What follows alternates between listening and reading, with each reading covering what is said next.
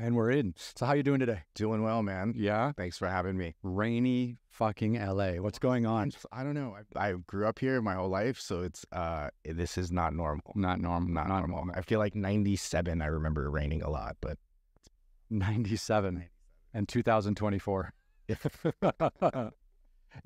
It's insane because this is my first winter, right? Yeah. So I haven't seen anything else. This is like all I have to go by. comparable to like when you were in Dubai. Obviously, you were in Dubai for a while. Or I was in Dubai for a few years, yeah. what was the weather there? Just always just dry and hot? Dry and hot. So in the wintertime it's dry and warm. So it's like actually it's very temperate. Like it's really nice in the wintertime. And then in the summertime it's dry, really hot. But the killer about Dubai is in the summertime it's really humid. And the humidity just kills you. Like my dad lives in Palm Springs, and in the summertime out there it's hot, but it's dry. So you can go out in the morning and then it cools off in the afternoon. But in Dubai, it's so humid in the summertime. And then in the evenings, it just seems to get hotter because of the humidity. It's really rough. So even though I lived there for 4 years, I was kind of like 6 months on, 6 months off. Yeah. Yeah. Well, they have all that awesome AC in those brand new, beautiful buildings they're building. World's biggest shopping malls. And yeah. But as I was starting to leave there, they started figuring out like how to seed the clouds. To make sure it rains, because they're trying to like grow more produce, and they've got farmers and they've got all these people that need fresh water from the sky. So they actually started I think they started buying technology from China, because the Chinese have been seeding clouds forever. Famously, they did it during the Olympics, the 2008 Olympics, where they seeded the clouds like a day before the opening ceremonies so that it would rain the day before, not the day of the opening ceremonies. So the day of the opening ceremonies, they had like clear blue skies. And now like people are starting to use this all around the Middle East. That's wild. Yeah. Playing with the weather. What can go wrong? Yeah. The hand of God will judge us all. Can nature be controlled? I think that's the most terrifying thing. Yeah. Yeah. I mean, I'm a technology optimist, so I feel like, hopefully good will come from it, right? Like that should always be the driver. You hope so, right? Yeah. Until some like bitter engineer ends up writing the code to destroy humanity for some AI project. Well, hopefully there's a happier, less bitter engineer overlooking his shoulder and making sure, or her shoulder, making sure that doesn't happen. Hopefully. So how's 2024 been for you? 2024 has been good. I'm about to start cutting a new sizzle for a doc project that I'm pretty excited about. Yeah, it's been good. It's been a little slow. As you know, like our business has, COVID changed a lot of things. That's an understatement of the century. Yeah, for sure. Changed a lot. I mean, especially in post-production for editors, it completely changed, just the ability to work from home and moving out of the state to other states and possibly moving out of the country. I have an editor friend who left and cut out of, I think he was in Korea for like 7 months. And he would just, log into the computer in LA and do his thing. And amazing. Bob's your uncle. I had I landed a big project a couple of years ago for Discovery Channel, and my editor Zach Romeo, who I've actually had on the podcast, he was one of my first guests because I would just love chatting and talking shop with him. But he was living in Brooklyn with some friends, and then I landed this big project from Discovery Channel. We had to do like 10 expeditions in 10 countries. Oh wow! And I wanted him to do all the post production and all the post production supervision. It was going to be like a 2-year project, and he was super smart. The first thing he did was he got out of Brooklyn. So he went back home to like Asheville, North Carolina, which is where he's from. He went to NYU. He was in New York forever, but he realized like, holy cow, I can make money on this project. And because I was traveling all around the world, I didn't care where he was. As long as I could FedEx him hard drives, and then he could send me rough cuts, and we would just have Zoom calls and go back and forth. And he just, he made great money. He saved a ton of money not living in New York. And he was so busy, he didn't even care where he was living. Yeah. Because for 2 years, it was just all this one project. Yeah. I mean, the only problem I see with it is, with people who are starting out, because I remember when I first started cutting, one of the things that was super beneficial for me was the ability to walk out of my edit bay, go to an edit bay of one of my mentors and sit down and show him what I was working on, get some feedback from him in like this nice environment. And, or he'd call me or she'd call me over into her edit bay and I'd go sit down and, get a lesson. And I feel like for young people starting out, I would almost recommend to them, like, skip the remote jobs if you can, and take the office jobs, because I feel like that cross-pollination that happens amongst editors is really important. And especially, when I started editing, the first show I started editing on was a show called Extreme Makeover Home Edition. And it was, they basically would find these deserving families and tear down their houses. And it was I think it was a 9-day production schedule, but the actual construction of the new house would happen in like 7 days. Oh my God, really? They would build these beautiful houses, and then they'd reveal it. So, and then we would oftentimes have like, by the second season, like this was right before probably like peak reality, before everything changed with streamers and everything. Like we had 22 million people tuning in on a Sunday to watch this show. 22 million. You edited a show that 22 million people a week were watching. I mean, it was me. I was a very small part of it because I was just starting out. No, don't play it down. 22 million people watch my show. That's how you play. Yeah, exactly. Every Sunday, they tuned in. They went right to my seat. Yeah. I think at that point when I first started, I was cutting like teases. Okay. So I was cutting just these little 30-second things. Still though, man, 22 million. Isn't that crazy? Like how, where did that audience go? Like that audience, where it was like linear TV every Sunday, like 20 million people were tuning in, and now that is like dissipated across YouTube, Netflix. I think they all went to Mr. Beast. They all stopped watching everything and said they're one of his like 250 million subscribers. He's doing great. Yeah, that's wild, isn't it? I've seen a couple of his things, and they're super fun. They seem like so much work goes into it, so much money. Yeah. And oh, he's big at throwing money around, right? Like that's part of his thing. Yeah. My guilty pleasure is like Japanese woodworking videos. Okay. I have no talking, just working. Yeah. And you just watch someone, or Korean woodworking videos, American woodworking videos. That was like my COVID thing that I started, was like learning woodworking. Totally random. And who was Ron Swanson on Parks and Rec? Do you remember him? He's a woodworker. Yeah. He has his own TV show. What's his name? Oh my God, Nick Offerman. Nick Offerman. Love the hit from the producer. Yeah, thank you. Thanks so much.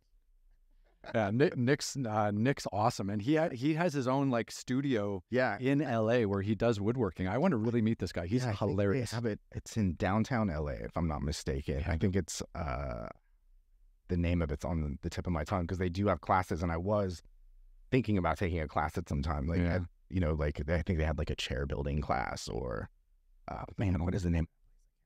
When I was in school, I remember I built a birdhouse. That was like my big woodworking accomplishment. Nice. That was epic. Yeah, I really loved it, because it's fun, like using all those machines and getting like the corners and the twists and everything. Yeah, having to use your hands and really judge it, and like use a pencil to draw it out. And absolutely, that's a real skill. Yes, it is. And it's just not. I was not good at it. Yeah, but I found it like really therapeutic. Absolutely. Yeah. I mean, I've been into it for about 5 years, and I'm such a novice still. I'm just happy when things are square. I feel like when I put two pieces of wood together, as long as that angle is square, I'm like, this. Just chasing 90-degree angles. Yeah, we won't get started on miters. But no. One day. Well, that's good. I mean, that's much better than having a drinking problem or a drug and alcohol, problem after COVID. Yeah, absolutely. Yeah. And I mean, I was lucky in a sense that I started kind of transitioning, because I do a lot of sizzles throughout the year. I started moving towards a lot of remote work earlier, like about 2.5 years before COVID started. So when COVID hit, I was pretty prepped for it. I had my system up and running, and you really don't need a system anymore. I mean, I just finished at the end of last year, a show for Hello Sunshine called Side Hustlers. And it was, it's a show where Emma Grade, Ashley Graham, both super successful businesswomen. I think Emma was part of Skims, like Kim Kardashian's Skims brand. Oh, that's her like underwear brand. Like, okay, I remember that. That's like one of her companies. And they basically find women who have these side hustles, who are kind of teetering on the edge of becoming a main hustle, and kind of helping and guiding them along the process. Interesting. And isn't Ashley Graham a model? Yeah, that's right. I remember her. Yeah, she was a model and a businesswoman, and it's on Roku. But that was a super, super fun show to do. And I feel like at this point in my career, I just try to find people that are fun to work with.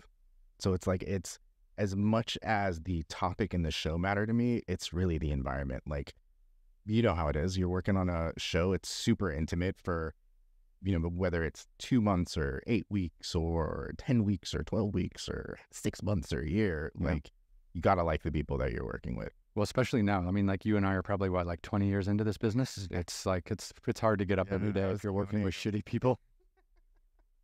But you got to do it. I mean, I just always, it's funny. Editing is one of those really interesting things in that it's, you kind of got to get your teeth kicked in a little bit at the beginning and see if you have the stomach for people just shitting on your work. And just not take it personally. Yeah. And if you can do that, that was kind of my goal for the first 5 years. I would take a lot of stuff super personally. Now we're beyond 20 years in editing and 25 in the business in general. And yeah, I feel like that's one of the good skills one can develop as an editor, is not to be defensive and take things personally and be collaborative. Even though we are in a room by ourselves, working in the dark, often for 18 hours a day, 18 hours a day or 20 hours a day or whatever. Yeah. I feel like that's one of the things that like people that are starting out should learn. I learned it from this really great editor, Peter Gamba, that I worked with when I was on Extreme Makeover Home Edition. He's no longer with us, unfortunately. But I remember him taking me aside when I first started, because I was very heated. I would get defensive about things. Like, you couldn't really say anything. It's like, I don't know if this is the best way to really go about doing this, and just kind of gave me lessons, because he was like a hardcore New Yorker dude. And yeah, man, it's, so much of our business is about this kind of mentorship idea, and especially with editing. Oh yeah, like they'll take your people. Yeah, like they'll take an editor from NYU with a a degree in filmmaking, and for the first year, he or she will be like a coffee boy, and that's like that's how you pay your stripes, right? Yeah. Which makes no sense to me.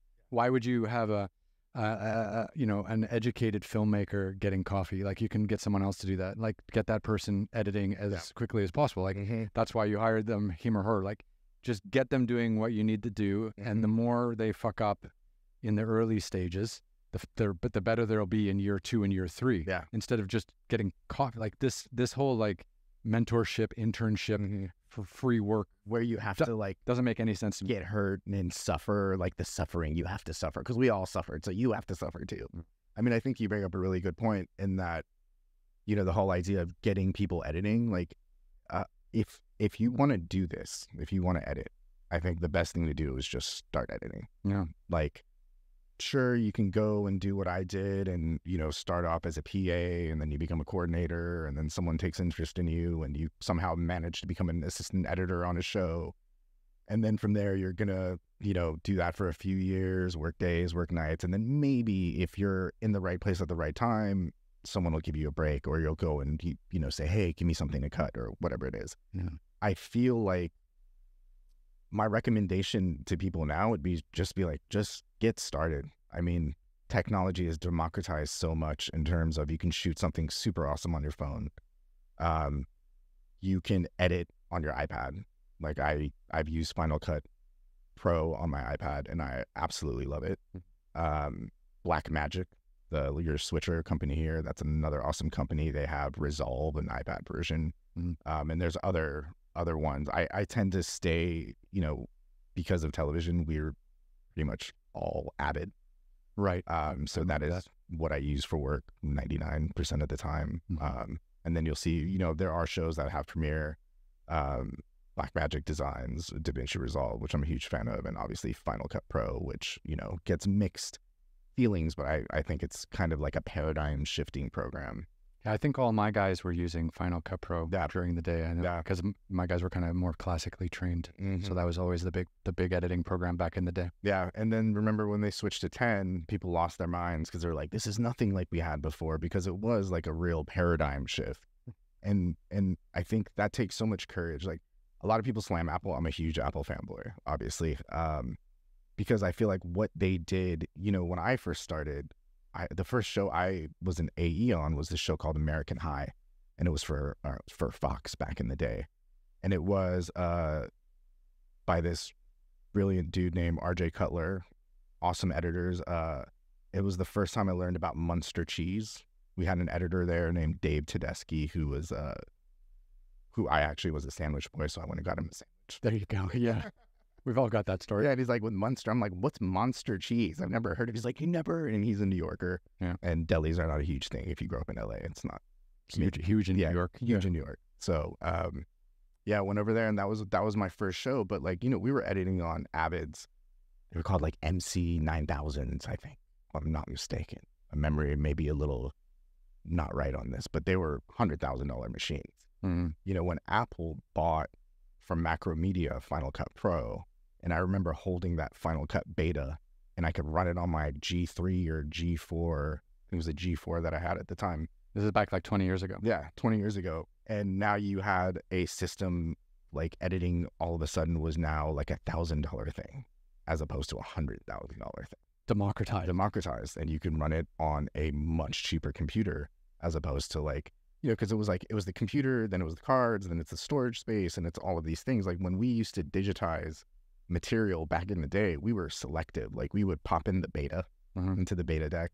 You'd go through and log the clips that were meaningful and useful because you only had so much storage. It wasn't like today where it's just import everything. You have everything online and pick and choose. So, yeah, I'm a big Apple fan in that they completely changed the game, and also a big Grant Petty Blackmagic fan because they've completely changed the game too. Yeah. Just with what they've done with Resolve, what they've done with the cameras. I mean, the fact that you have an awesome system here. Thank you. You're right for this podcast, and this is stuff that one can go and buy off the shelf. Obviously, it's an investment, but like you can do this 20 years, and you can run it on your own too. Yeah. That's the real key. Yeah. Like I was speaking to someone the other day, and I was just saying like I really wanted to have a setup that I could run by myself because like to have a producer helping me, first of all, it's a cost. Yeah. And until you're generating any revenue, it's not really worth it. But then too, like, to have someone like yourself come here, you set a time, you got to come across town in the rain and traffic. And then for you to be here on time, but for a producer to be late or to be sick or to have another job or something like that, like it's just too much. So like, I mean, for me to like be able to really plan and organize and invite people and then have them dedicate their time to come and see me, which I'm grateful for. I just needed to make sure I could run the whole thing by myself. Yeah. No, and you're doing it fluidly. So it's like, yeah, look at what technology does. It allows you, a person who's experienced and has been in this business forever, to expand their bandwidth, right? Yeah. And I feel like that's only going to increase when you start bringing things like AI into the fold, where you have experts like ourselves using these tools. And I feel like that's another reason why we shouldn't be afraid of them. Like, there's a whole lot of fear mongering out there. Oh, lots, yeah. AGI is gonna flip all the switches and we're gonna kill ourselves. I feel like humans do plenty good job of destroying each other on their own. We don't need any extra help. And like I said, as a technology optimist, I really think like these tools will do a couple of things. They'll allow people who would have never been able to do a lot of the things that we do without putting the time. They'll allow them to kind of take a shortcut and get into this business and maybe create some things that they wouldn't have necessarily been able to do otherwise. On the other side of it, I think for experts like that, it just elevates that game a lot more. Like you give, a really good engineer access to a really good large language model and let them code with it. They're going to do a lot better than me, who's like a weekend programmer, obviously, right? Because there's so much more that goes into creating an application. There's architecture, there's structure, there's just like an engineering mindset that happens. And the same with story, right? Like we have structure, we have all of those things. So like give that to people that make stories who know how long, what it takes to make a story, and you have something pretty amazing, I think. Speaking of pushing the limits and the technological boundaries, I was in Vegas a couple of weeks ago and I went to the Sphere and saw Darren Aronofsky's Postcard from Earth. Oh, wow. And so I went in kind of not knowing what to expect. I bought the tickets and I saw Darren Aronofsky, obviously Oscar-nominated director. Had no idea he'd been working on this project for years. And it turned out that what they did was they created their own camera for this project, and it's 16K. Holy moly. And they were shooting it. It's like the camera itself is like a sphere. Obviously, the theater is the sphere, but the camera is like a spherical, and it has lenses in multiple locations, so it kind of captures almost like a 3D image. Because if you've ever been in the Sphere in Las Vegas, the walls are the screen is curved, right? Yeah. And the whole inside of the Sphere is a screen. So now you're in a helicopter flying through the Dolomites, for example, and you've got this 16K, more than 180 degree, but not quite 360. Like it wasn't behind you, but it was kind of your entire periphery, entire peripheral vision, was covered in this 16K imagery. And it was it was like 50 minutes of just being mind blown by the most amazing nature cinematography I've ever seen. Do you get like the wooziness when you're in a space like that? Like, so you know what they did was they fucking, you know what they did was they wanted to make it like immersive, like 4D or whatever. So they made the chairs shake. Oh, and actually, like, if I'm starting to feel a little like shaky because of, you know, the massive visuals effects that I'm getting, if the chair starts shaking, that's almost what makes me feel a little bit ill. Yeah. Like Universal Studios. Yeah, that's what I was thinking. Yeah. I said that. I was thinking like the Star Wars ride or something like that. It's the Harry Potter one that gets me. Like, it's like not the Harry Potter, not the Harry Potter one. It's is it Harry Potter? There is a Harry Potter one there. I can't remember which one it was. But anyways, I remember just sitting in a chair and everything was moving and the chair was moving, and I was just like, this is too much for me. So until the chair moves, I'm pretty much okay. Yeah, whenever I go to like Universal Studios, I just use it as an excuse to just eat a ton of just sugary garbage that I wouldn't normally. Yeah, and hate yourself forever. Yeah, and poor. But absolutely, absolutely. Great time. So look, when did you get? I mean, like, where are you from? Let's go back and find out a little bit about who you are, what's going on. Yeah, so my name is Houman Shekarchi.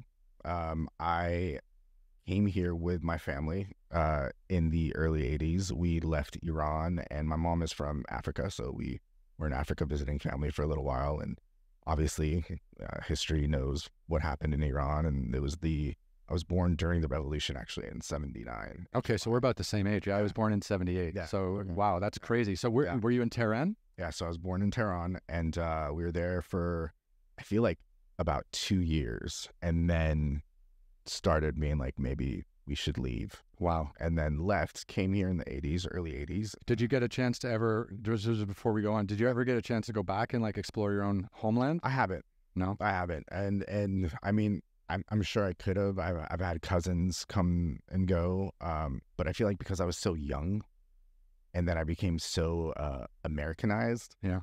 You know, and then my dad passed away 20 some odd years ago. So like he was the Iranian in the family. So like my Farsi was great when he was alive, and sadly has just gotten worse and worse and worse. So now I'm like on Instagram, like trying to follow Iranian accounts to just like listen to the Farsi and try to make my Farsi a little bit better. But yeah, so we left and came here and came straight to LA because LA had the largest population of Iranians outside of Iran. Yeah, they're all in Westwood. Yeah, I know, yeah. So my parents had a restaurant. It was called Shekarchi Restaurant back in the day. And obviously it closed in 2001, but my cousins and uncles have the restaurant. But we're not affiliated with that anymore in the restaurant business. Amazing. So I got to tell you a story. Yeah. Okay. So in 2002, I traveled from Hong Kong to Istanbul overland, and it took me like 6 months. And so I went from Hong Kong into mainland China, up to Beijing, along the Silk Road, all the way out to Kazakhstan, Kyrgyzstan, Uzbekistan, Tajikistan, Turkmenistan, holy moly, Iran, Azerbaijan, Georgia, Turkey, and then finished up in Istanbul. And I was in Turkmenistan, which is already a crazy place to be. But I was like, I'm going to take the land border. I'm going to cross the land border into Iran. So Turkmenistan is just northeast of Iran. So I was going south, and the closest major city to Iran and the Turkmenistan border is Mashhad, which is a really holy place. They have got the special, very special mosque there. So I remember coming across that border, and this passport control woman leaving Turkmenistan was no problem. And then you've got no man's land, and then you get to the Iran side. They've got like a bus that goes back and forth. And then when you get to Iran, they check your passport, right? And I was the only foreigner on the bus that day, probably that month. And this woman was checking my passport, and she started. This was 2002, remember? Mhm. And she started like Yeah, she had an awesome time to be over there. not at all.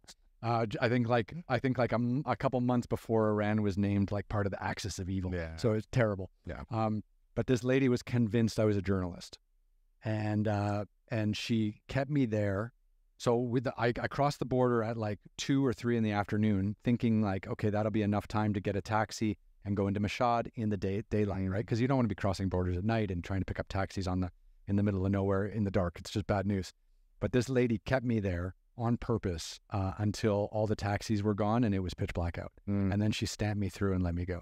And I was just such a fuck you, like right on day one in Iran. But then the rest of my trip was amazing. Like I managed to get to Mashhad, and then I took the train to Tehran, and then I went down to Qom. I went down to Isfahan. I went down to Shiraz. I went down to Bandar Abbas. Wow. I went to the BAM Citadel before the earthquake, because remember the earthquake destroyed it? Terrible earthquake. And then I went into the Dasht Kavir, and then I went back up to Tehran, and then I went out to like Kazvin and up the northwest into like Azerbaijan and stuff like that. And I loved it. I've been to Iran 3 times. I absolutely loved it. These people are amazing. Yeah. So the food, the history, the culture. Yeah. Like most inviting. They will give you everything in their home. It's just batshit crazy government. Sadly. It's how many stories do we have like that around the world? I mean, it's all a matter of perspective, right? Yeah. You know, there's probably a podcast happening over there, and they're just like, those Americans are out of their fucking minds. Well, I'm Canadian, and Americans are out of their minds. So I'm a third wheel on this conversation. Yeah, it's I love it here. I think it's been awesome for us. You know, it's free and clear. It's pretty fun. You know, again, if you make English language content, this is the only country to really be in. Everything happens here. Whether you get hired here and you film all around the world or whatever, like this is where all the creative energy is. Yeah, and I mean, people knock LA, but I feel like for the few people who actually get to meet people who grew up out here and are from here, like we're pretty normal people. Yeah. You know, you'll see social media posts of people like, this is the most terrible, lonely city in the world, and it's like, I guess if you hang around a lot of superficial people that came here from other places and stuff, and this podcast has actually been wonderful because relocating here a few months ago, like getting to sit down with people for like 2 hours at a time. You break through all that. It's like the superficial garbage. Like and then you really get to know people. And then if you do like 100 podcasts, all of a sudden you have like 100 really good friends that you've, really connected with. And it's such a great way to like not feel lonely, to kind of feel like you're connected to some kind of community, right? It's like, it's almost like you're building your own little community of creatives. Absolutely. And I feel like, I mean, what an awesome way to just kind of find out what people's perspective are not only the business, but just, where it's going, what they're doing, what emerging markets they see. Like, And then you mentioned earlier, you got a ex-pro tennis player on here too. So kind of outside of the normal. Everything. Like, I'm interested in everything. Yeah. And it's funny because like people come on the podcast and they're like, what should I prepare? we're just going to talk about you. Yeah. Just show up. Yeah.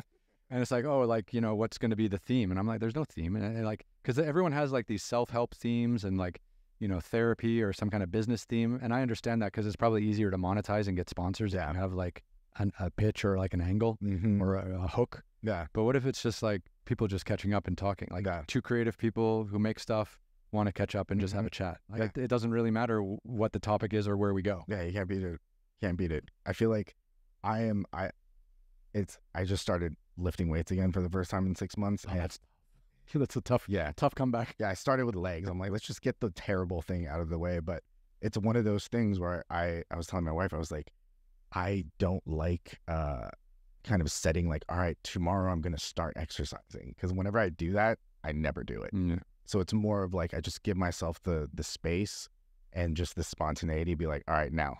And get up. I have one of those little Rogue mini racks in my backyard. So I just grab my bar and go outside and crush it, squat, work it out. I don't know if I would call it crushing it. I'm getting crushed. You are getting crushed. Getting crushed, but it's fun. And I feel like exercising is just one of those things. It sucks at the beginning, but man, does it feel great at the end, right? Absolutely, yeah. And if you're doing, if you get to do, if you're working in production and stuff like that, either you're sitting for long hours editing or if you're out in the field. you got to carry stuff. You got to be moving. Like, you got to keep yourself in pretty good shape. I mean, obviously beyond the mountain climbing and stuff, even just working on urban productions, like you've got backpacks, you've got cameras are heavy. Cameras are heavy. I mean, once you rig those bad boys out, you got 40 pounds on your shoulder for 12 hours a day. Yeah. That is not fun. No. Like, I have a couple of friends who are DPs and all back problems. All back problems all the time. All shoulder problems, shoulder surgeries, back problems, I loved it. I love they came out with those things. It's like a backpack with like a little hook on the top. Yeah. And it takes the weight right off of you and you can really move with it. I saw that first. It was like 0.0 on Bourdain's show, Parts Unknown. Yeah. That was like the first time I saw people using that. Like, that was like more than 10 years ago. Right? And I was like, that's a great way to shoot in a city. It's a little bit more hard if you're out in the wild because it's a bit of a tough setup to have on for like a really long time. Yeah. But that just taking the weight off and having it just stabilize and you can walk and move with your host and stuff. It's such a wicked kind of setup. Yeah, I have one of those steady rigs at home. It's like a Tilta. I think it's called like a Tilta Glide or something. And yeah, again, another democratized thing. Like, you used to hire a Steadicam person to come in. So I've done a lot of home shows, and one of the things you would do at the end of a home show, at the beginning and the end, is you would have the Steadicam operator come through and do a walkthrough. So you have all your before B-roll, right? And then after you've cut the show and done all the decorating and made the house look awesome and you're about to do the reveal, you have them come through and do all the post B-roll of the space. And, you would pay those guys a lot of money, and now you can, I'm not saying you're going to, just by buying a rig, you're not going to become an awesome shooter. Yeah, fair enough. Yeah, it's not just the equipment. You just have the equipment now, but you can get the equipment for under a couple grand, which is exceptional. The fact that you can get a drone for like $100. It's wild. Yeah, it's wild. But again, it all comes back down to the operator, the expertise. Like, I have a camera at home. I can't shoot as well as the dudes and ladies that shoot on the shows that I work on, right? But I'm still trying. I've been taking photos since I was a child. So obviously, like, that, the photography side is good, but being able to frame is like easily the most important thing. Hands down. Yeah. Composition, lighting, like things like that. And once, it's funny with editing, like, you learn all these rules, like all these things you're supposed to do, all these things you were not supposed to do. And then after a while, it really just becomes a feel thing, right? Fully. What kind of feeling does this give me? Is it a good feeling or is it a bad feeling? What's the story that I'm trying to tell? It's funny. I feel like as you become more experienced in this thing, you kind of figure out that the thing you're trying to say is not actually the thing you're trying to say. It's the thing behind that. And maybe sometimes behind that you're trying to say. Yeah. So it's like, how do you creatively construct a scene to say that thing without like overtly, an example would be, how do you make people sad in a scene, or like make people react like there's emotion in the scene? Like, you can't just show people crying. No, which is terrible, especially if they're fake crying. Yeah, and they do that all the time. You just cut to people crying. It's like, you didn't earn that yet. You know what I mean? So it's like, it's all those little things that, you just learn with time. You figure it out with time and stuff. So I think, the layering of those emotions. Yeah. Sound design. Like, that's one of my favorite things. I got someone coming out in a couple of weeks, actually, who's like, who does sound design and music composition for movies and film. Cause I really want to get into it. Cause like when I was making like Tough Rides and Extreme Treks, like those are two totally different series. Like Tough Rides is all about like rah, let's get on the bike and move.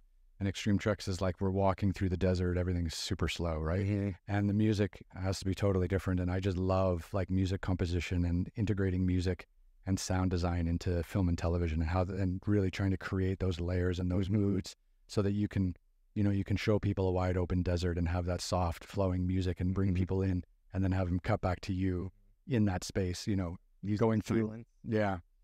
With silence. You can't have silence. Yeah. I mean, silence is another thing. Like, it's all these little things, right? When you're telling a story, like, it's all the nuanced stuff that I feel like unless you do it, you can't really articulate what it is.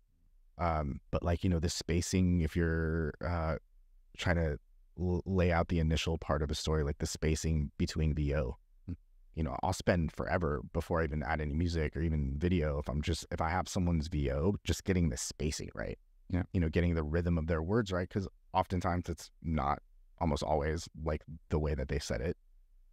I'll cut words and space them out so they kind of flow. And then once you start adding music and sound effects, and I think one of the perks of being a nonfiction / reality editor is that we get to do so much. You know what I mean? Absolutely, yeah, because it's not scripted, right? So you get to drive the music, I pick the sound effects, I pick the look and feel. Oftentimes, if it's not, you are collaborating with other people. You have an executive producer, you have a co-EP who's usually running post-production. But you don't listen to them.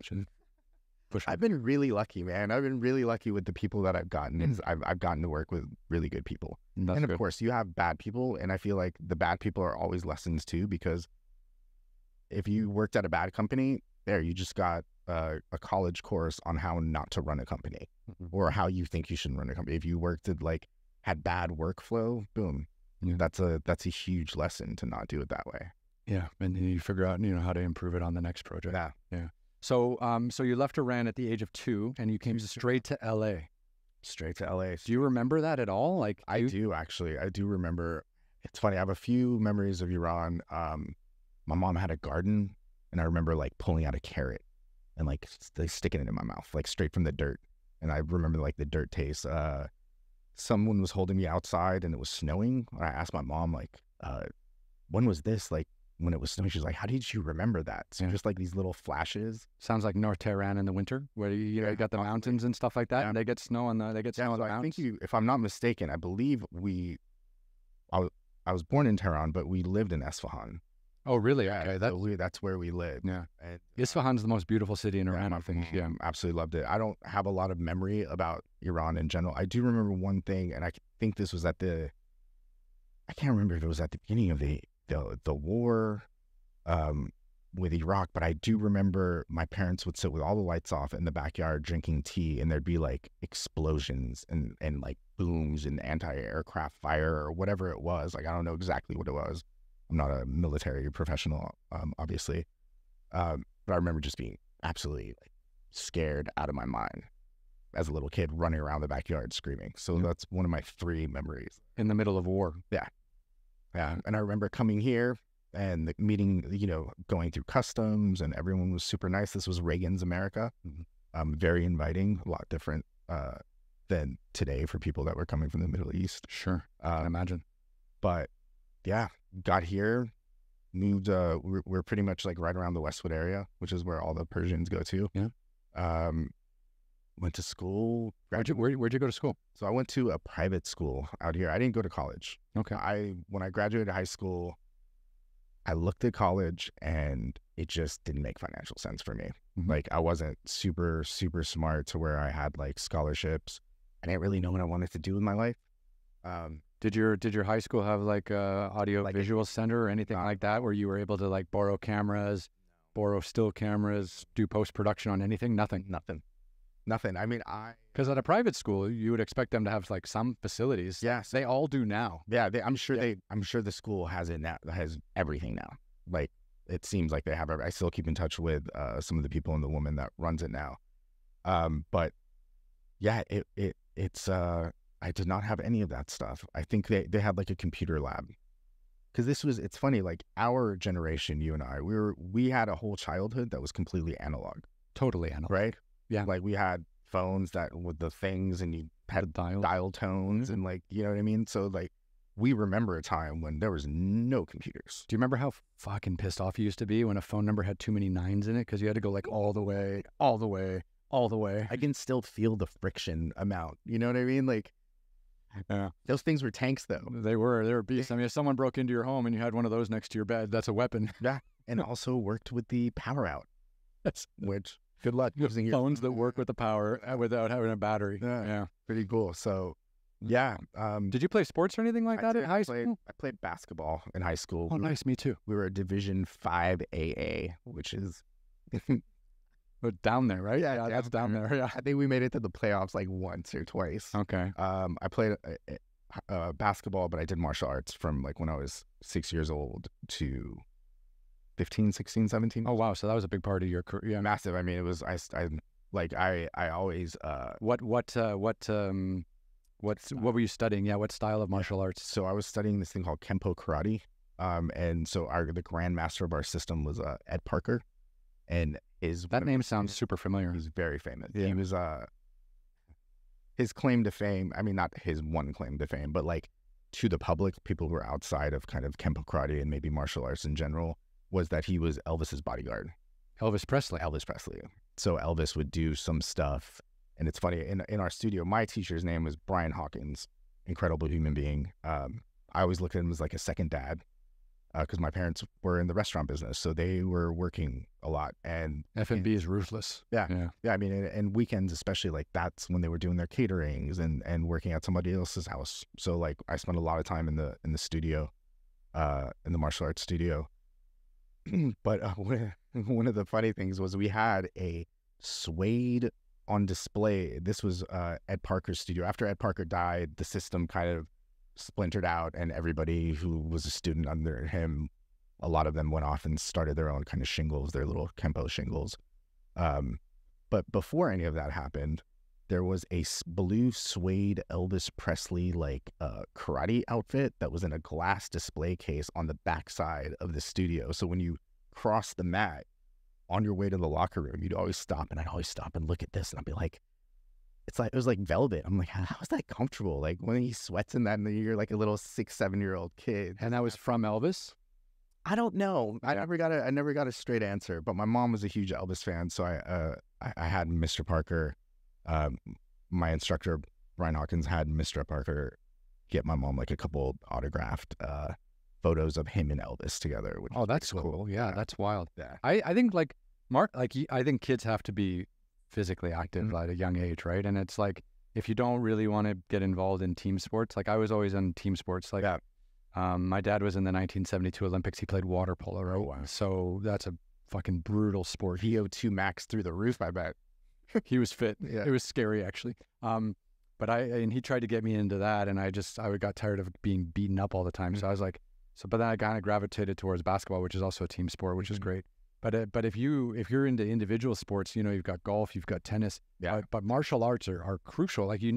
These are like lessons that kids need to learn, like discipline, training, being on time, respecting your coaches and everything like that. Like everyone should do some martial arts at some stage. I absolutely agree. I would say martial arts or dance, even like these kind of, like I feel like tennis, martial arts, some form of dance. Like if you're not into either sports or, getting kicked in the face, whatever it is. I lost a bunch of teeth back here. I remember once, as a teenager, which was fun.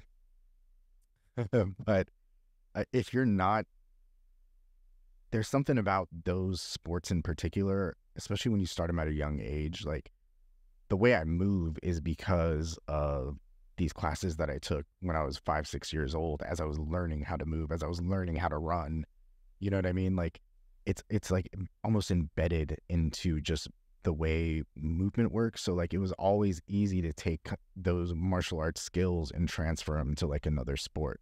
Like let's say it's weightlifting or something, just because almost how to mimic movement. So when someone's teaching you something and you can understand just like the form of the body and the mechanics of the body, like, when I started playing tennis much later in life, I already had a concept of like what a kinetic chain was in the body. You know what I mean? So like being in an athletic position and body movement and balance and all this kind of stuff and footwork. Yeah. Footwork, which is massive. One of the things we would do, when we do our forms in our martial arts is, you do them forwards and then you do the form backwards. Oh, that's right. Yeah, you used to go out 3 steps and then come back. Yeah, just do the whole sequence in reverse, because that was the whole idea with this thing. The whole point. I remember my teacher be like, the reason you're practicing all this stuff over and over and over and over again is to build kind of like this spontaneous part of your brain. So when it is called into action, it just works. Second nature. Yeah, absolutely. And I feel like, one of the best things my mom and dad did was signing me up for martial arts as a young kid. Because like you said, the self-discipline is second to none. And you got to learn how to take a hit at some stage in life. Yes, absolutely. And you realize that it made me a pacifist. My left, I was like, I don't like getting punched in the face. It's not really my jam. No. I remember I was working back in the day. I was freelancing as a photographer in China for like 12 years, I think. And I worked for the New York Times and Time, Newsweek, Forbes, Fortune, a whole bunch. And I remember I got this one assignment from Der Spiegel, the German magazine. And one of the writers came out from Hamburg. and a really nice guy. I can't recall his name, but maybe I can find the article. And we went to South Central China, and we met with a boxing phenom, Chinese boxing phenom. And he had just won the gold medal, and well, it was 2004. It was like Athens, I think. And he won the gold medal as a flyweight in boxing, and he didn't get hit for the whole Olympic tournament. Like, he won gold, but no one landed a punch on him, and he like came out of nowhere. So we went down and did and so as he was training for the Beijing Olympics, I think this was like 2007, 2006. As he was training for the Beijing Olympics in 2008, we went down and did like a big profile on him, spent some time with him, and stuff like that. And I remember like the training, the discipline that this guy had, like it was like in the Nun, right? Yeah, it was inspiring. And I think he was like 18 or 19. Yeah. I mean, I have the most respect for people that do that. I'm not really into like the contact sports anymore. Well, you just got to be as fast as him. He doesn't get hit. Yeah, that's the thing. Like it's like I'm just gonna go to Olympic level boxing, and it's just gonna be a sparring match because no one can hit me. Yeah, and he was so fast. Like it was because he would do sparring with his coach, and his coaches couldn't hit him. Amazing. And the other Olympic athletes apparently couldn't hit him either. And then he became a pro boxer, and I saw him in Macau, and he was repped by Don King for a while. Oh wow. And then I saw him box in Macau it was a Manny Pacquiao fight. Manny Pacquiao way back in the day, Filipino god. Yeah. And he was like the second match before Pacquiao would come out as a flyweight or something like that. And I never followed up with seeing what happened, but I'm curious. Because I got to go to see some karate, and I got to see like in Wuhan, in like Wuxi warriors, like all these like monks that do like kung fu training. I really got into this in China. I didn't participate myself, but I ended up documenting a lot of it. That's awesome. It was really fun. Yeah, super rich culture. Yeah, China's where it's at. Yeah. I know. We're supposed to be enemies and stuff, but cannot deny the richness of the culture. Yeah. So you went to a private school, 5th division basketball team. That's tough. Double A. Double A. And then what was it like after? What do you want to do? I had no idea what I wanted to do. I was always into video. I didn't know how or what, but I realized. Did you like watching movies? Was it watching movies? Yeah. I would watch movies over and over and over, just try to understand why a certain thing would make me feel. Yeah, the Tarantino school of filmmaking. Yeah, just watch movies.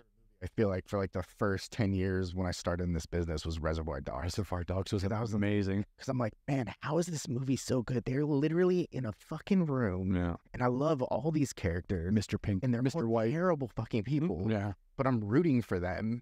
And I'm just like on the edge of my seat the whole time. So yeah. So well cast. So good. Yeah. Yeah. I still watch Reservoir Dogs. Like I remember a couple months ago I was up in the mountains, and I was like, every day I was hiking and blah blah blah.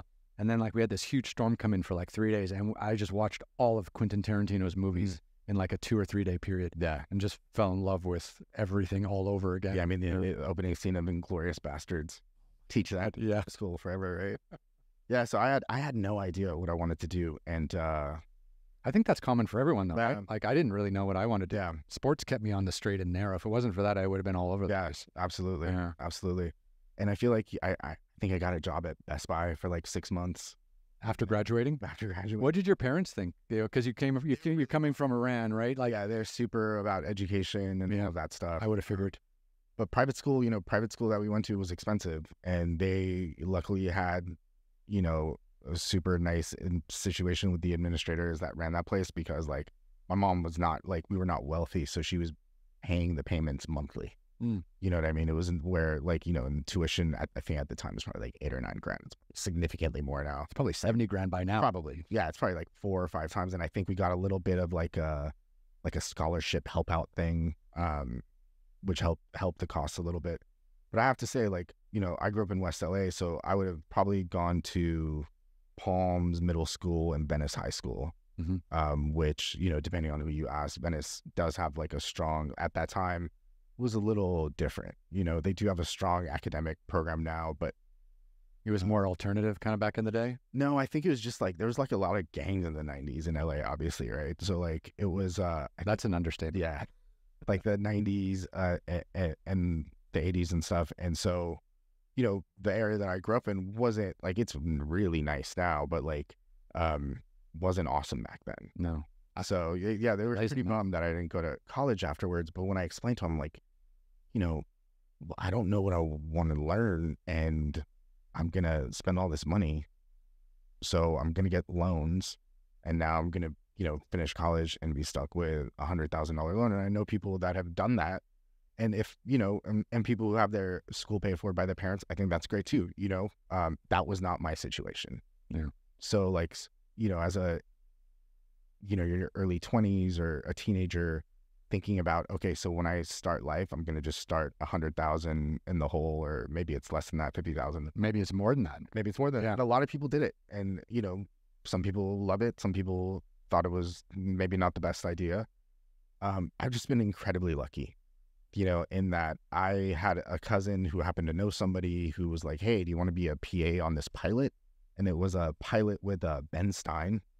He had a talk show pilot, and it was his first guest was Jimmy Kimmel. Oh, wow. So that was like my first PA job in 1990 something, 99 or 98. And it's funny, I actually remember walking onto the stage after clearing up some trash and stuff, and just standing there, be like, man, this is so cool. And like, I'm like seeing the cameras on the stage and the table and stuff, and not paying attention that the stage is white.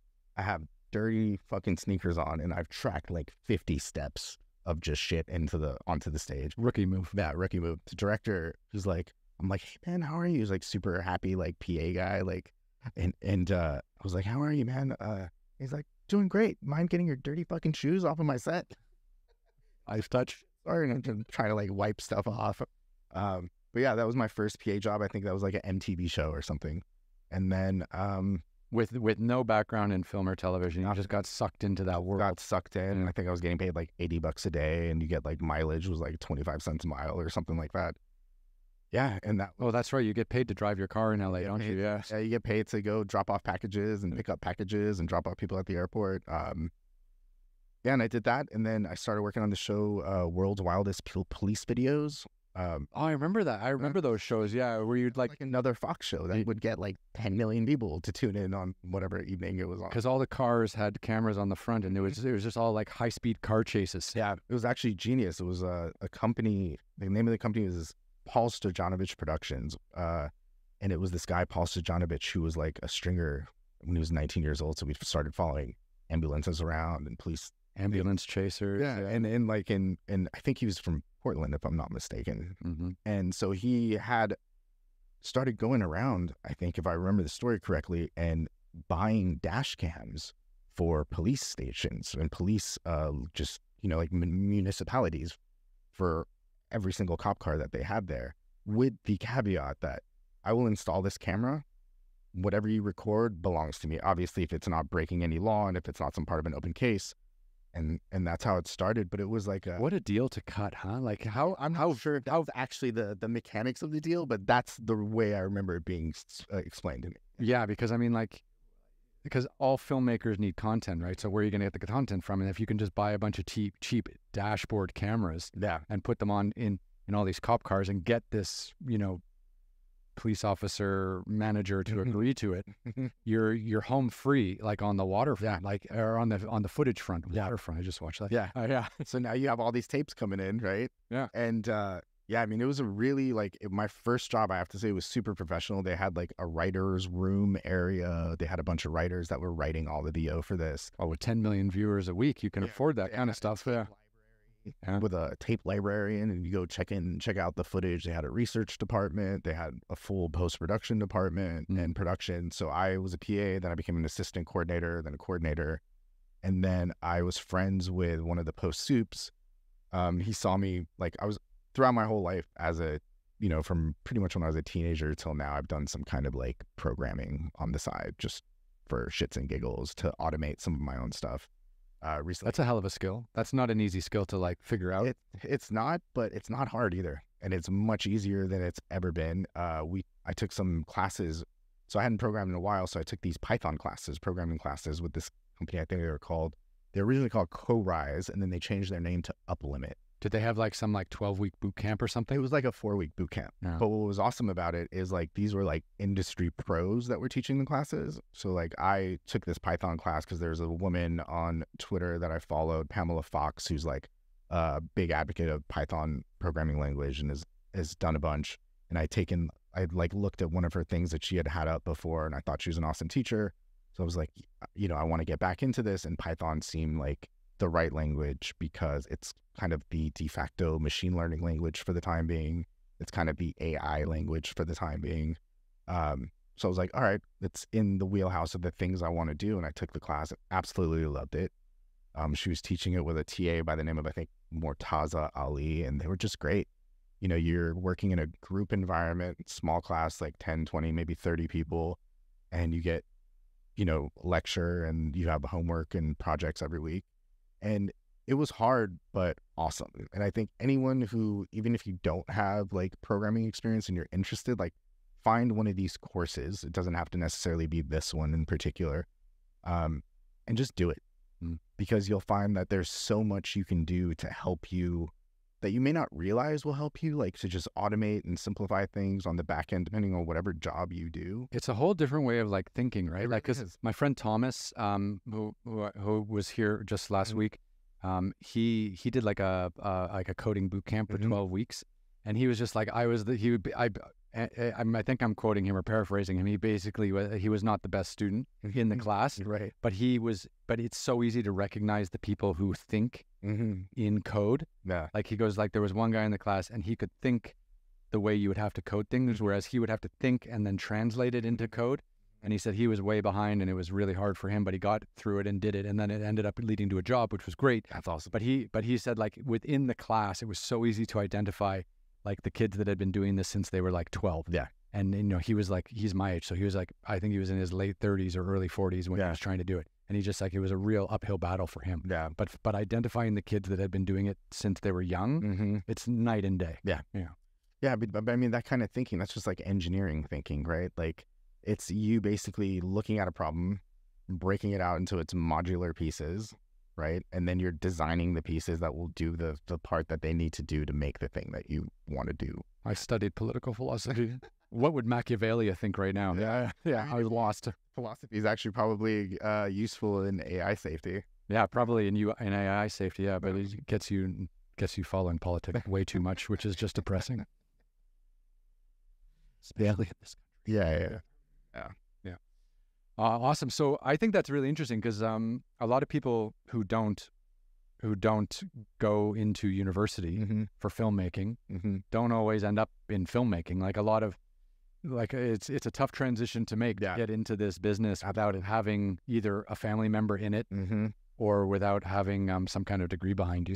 Yeah, it is. And I feel like it's really, again, like I said, when I say I'm lucky, you know, I'm maybe it's a bit of an understatement because I feel like it's super hard to become an editor having not gone down some path. But like I said, I did the AE thing for a few years after that initial job where I learned about Munster cheese.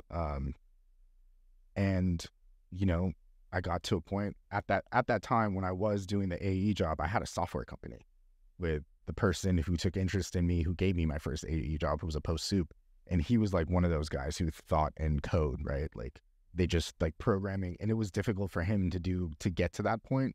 But it started programming when he was a child with, you know, the early Apple computers and HyperCard and things like that.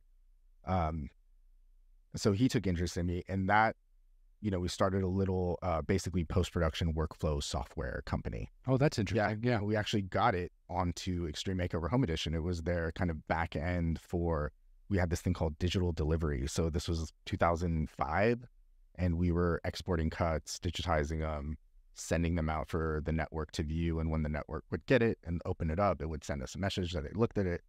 And it was doing stuff probably way earlier than, you know, this was like way before Frame.io kind of things, way before a lot of these workflow systems.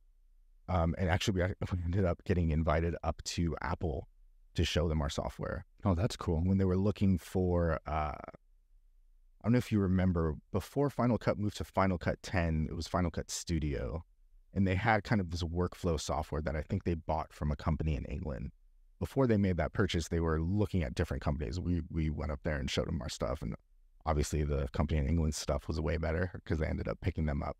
But it was a really cool experience to go up there, and I actually think my old business partner is actually working at Apple now. Oh, wow. Yeah. Oh, that's amazing. Yeah.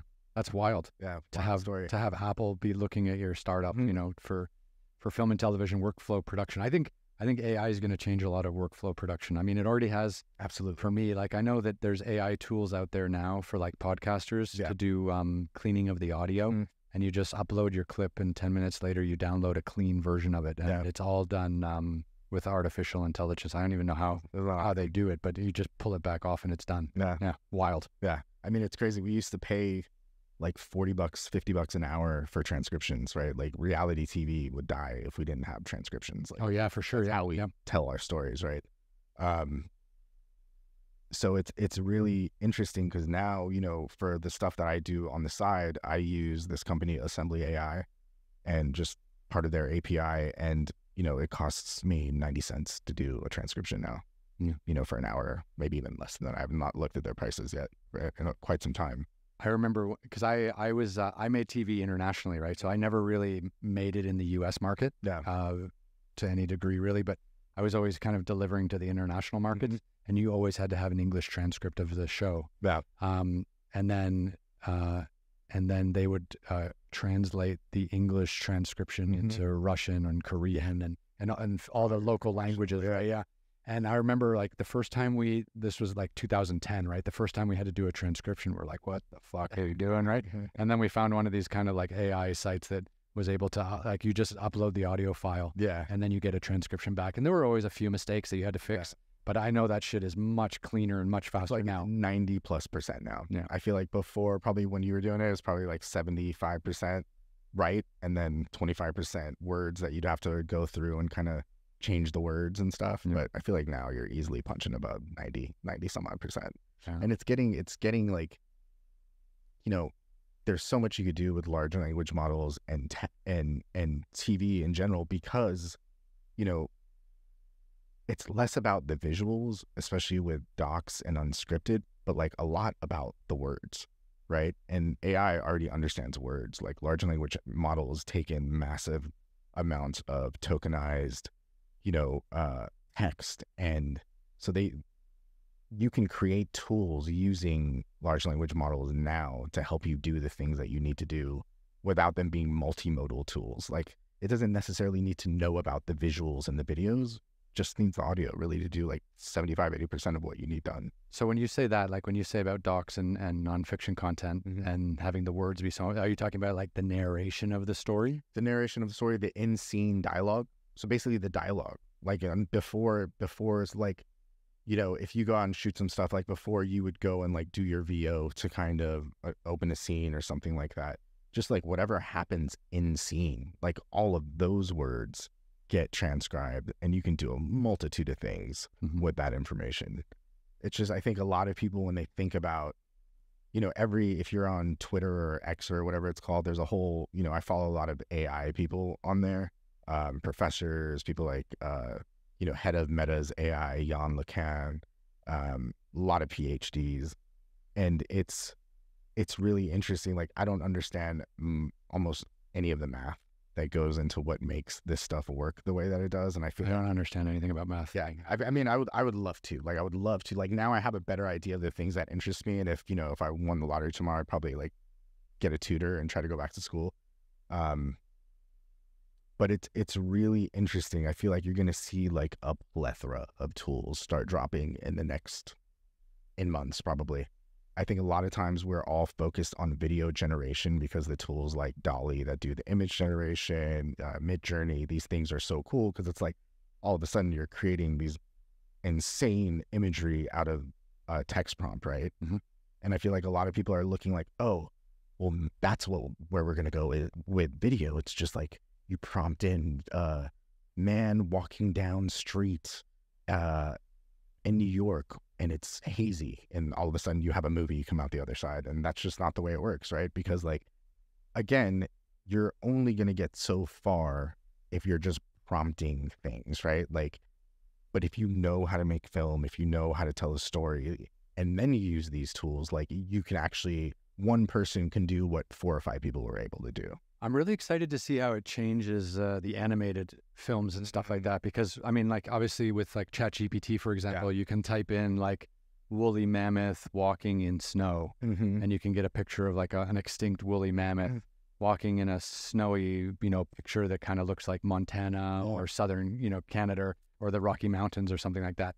And how far are we from taking that still image and having it be like 2 woolly mammoths walk through a snowy mountain valley for 10 seconds? And then have that, and then have it create that AI generated animation.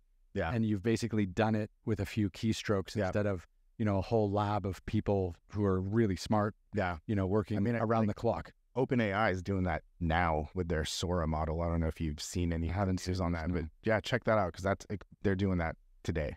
I feel like it's a private beta, or it's not open to the public yet. There was a really cool project I saw that came out of Alibaba. You're familiar with them, obviously. Yeah, of course. I got a chance to photograph Jack Ma, the CEO, quite a few times, because I was working at the same time when Alibaba was rising. But yeah, that's China's largest e-commerce and everything company. Yeah. So they have a research division that is doing a lot of machine learning and AI stuff, and they released some tech, I feel like last week, and I was showing it to someone, but it takes a still image and then turns it into a moving video. So I think one of the examples that I saw that was, what is the actress's name from like Breakfast at Tiffany's? Audrey, is that Audrey Hepburn? No. It's, is it Audrey Hepburn? Okay. Yeah. Okay. Audrey Hepburn was in Breakfast at Tiffany's. What am I thinking? Breakfast. I'm thinking of Breakfast Club. I'm like a decade off. Yeah. I'm thinking of like Rob Lowe and and Emilio Estevez. Yeah. So there was a great, they had this awesome project that they did where they had a still image of her, and then they basically were able to animate this to make it look like a moving video from that still frame. And it wasn't her whole body. It was just that view. But man, I was like, that is very cool. Yeah. But again, it's the magic's going to happen when the people who know how to really leverage these tools, get their hands on this stuff, I think. Yeah. And yeah, it's going to happen, because I was listening to, the musician Lorde.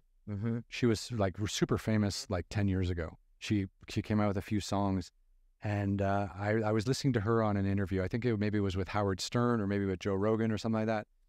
And everyone was asking like, how many people she has in her band and how she travels and how she makes her music. And actually everything that she did in her songs was synthesized, and she was able to basically be like on her own with a keyboard and some kind of synthesizer machine, and she was able to pretty much make all her music by herself. Yeah.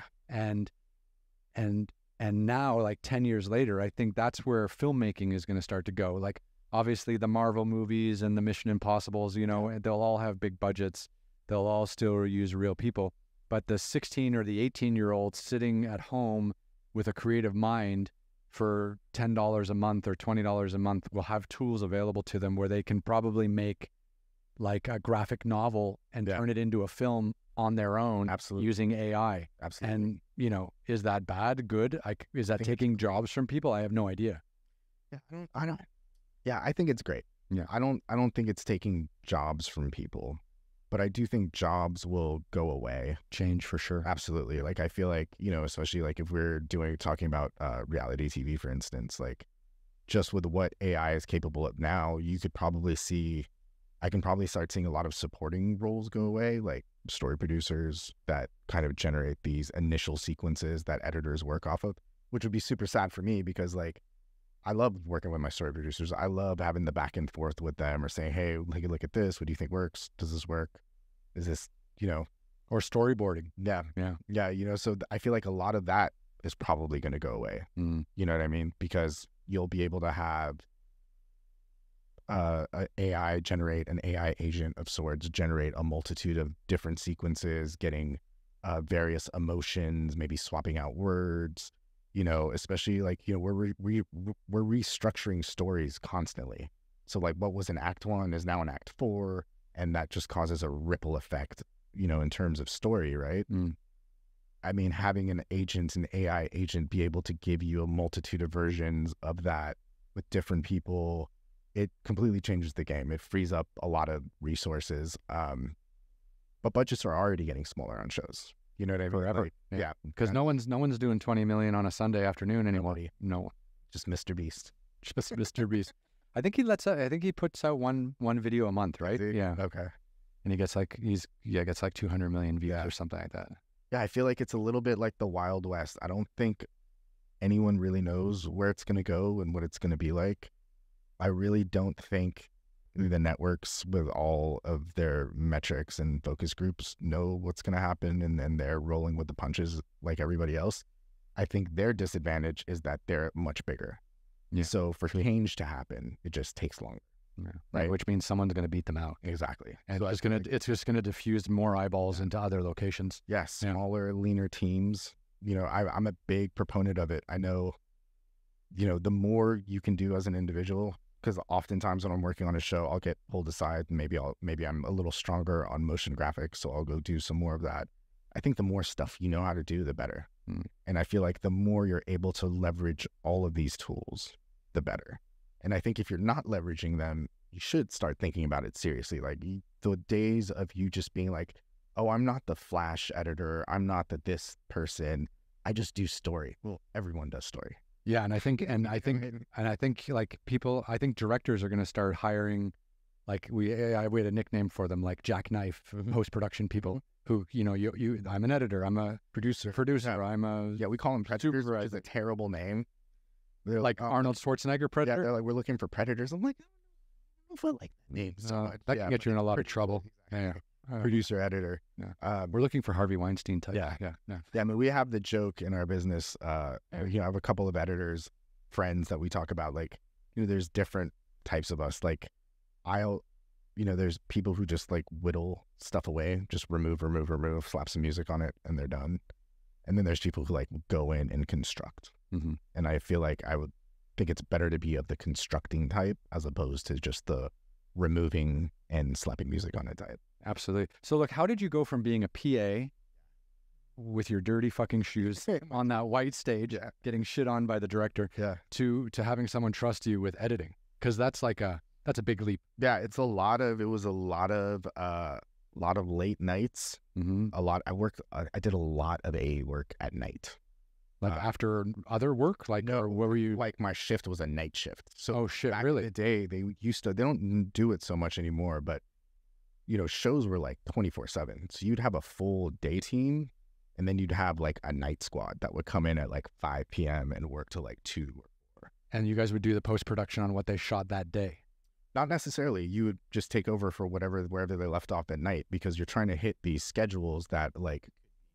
They had 2 post-production teams working in 10 or 12 hour shifts. Yeah. This was normal. This was a normal thing. Like you had your day crew, and then a lot of times you would have night crews come in. And oftentimes a lot of those dudes were double dipping, right? And it was like known, it wasn't a secret. And they would show up, and this was like their second job, and they're probably making bang. But no life. Yeah. A lot of I knew a couple editors that, had to go to rehab and stuff like that. That's par for the course. Yeah, actually. I remember I was watching an interview with James Franco, and he's a very interesting guy, obviously actor, writer, producer. But he went somewhere in his career, he was kind of feeling like he needed more, and he went back to New York, and he went to NYU, and he wanted to like actually learn filmmaking like from a 360-degree point of view, because obviously he got his big break with like Freaks and Geeks and that whole team, Seth Rogen, and they all kind of came up together, which was amazing.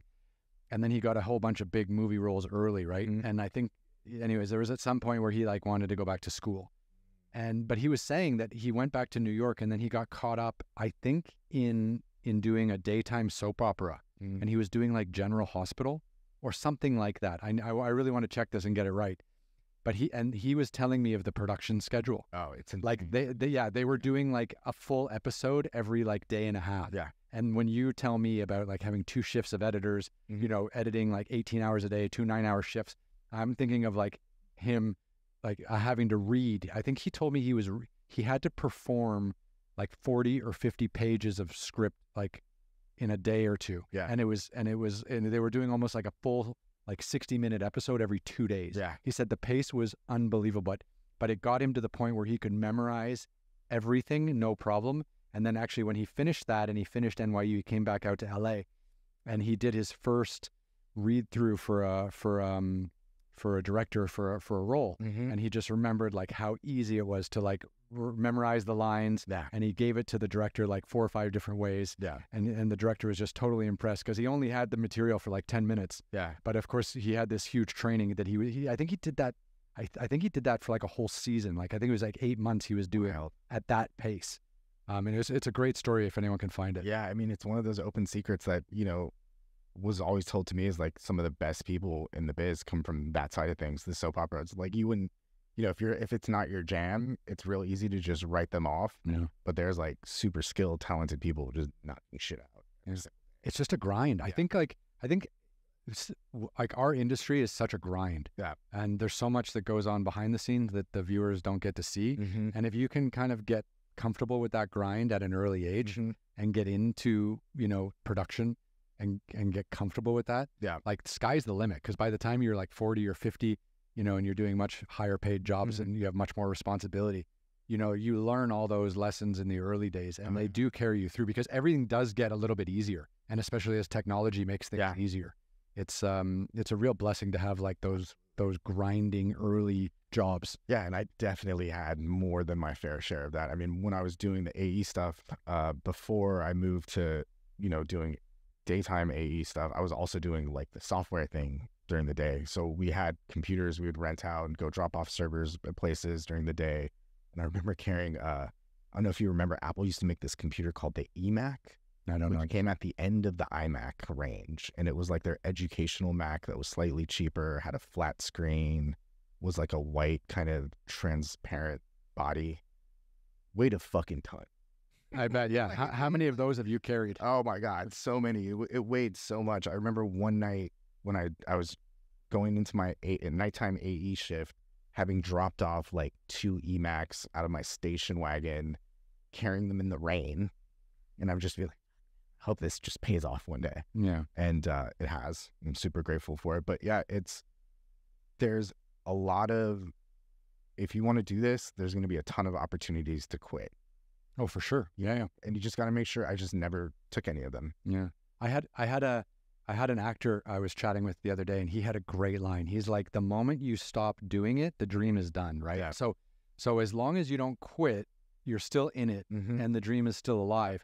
And that's something. Yeah. Like everyone comes out here, you know, maybe they have early success, maybe they have later success, maybe they have no success. But the moment you stop, the dream is done, right? And then it's over for good. Yeah. And he just never let himself like let the dream go. And sometimes he wouldn't work for 6 months, and he had other jobs. And he was a waiter, I think, at you know, in between work. But he just said like, no matter what, like as long as the dream is alive, I'm ahead. Yeah. And he basically like indoctrinated himself with that mentality, and it paid off. I mean, he got into social media and stuff because the gaps between work was too great. Yeah. And now he has a very nice, steady social media business where he's making great money. But acting and performing was his first love, right? And he's just like, I can't let that go. Yeah. No, you're absolutely right. I mean, it's one of those things like, how lucky are we? Like, you know, even if I work on a show that the content may not be like my jam, like I may not watch it once it airs. Celebrities fixing their cars. Yeah, whatever. I'd watch that one.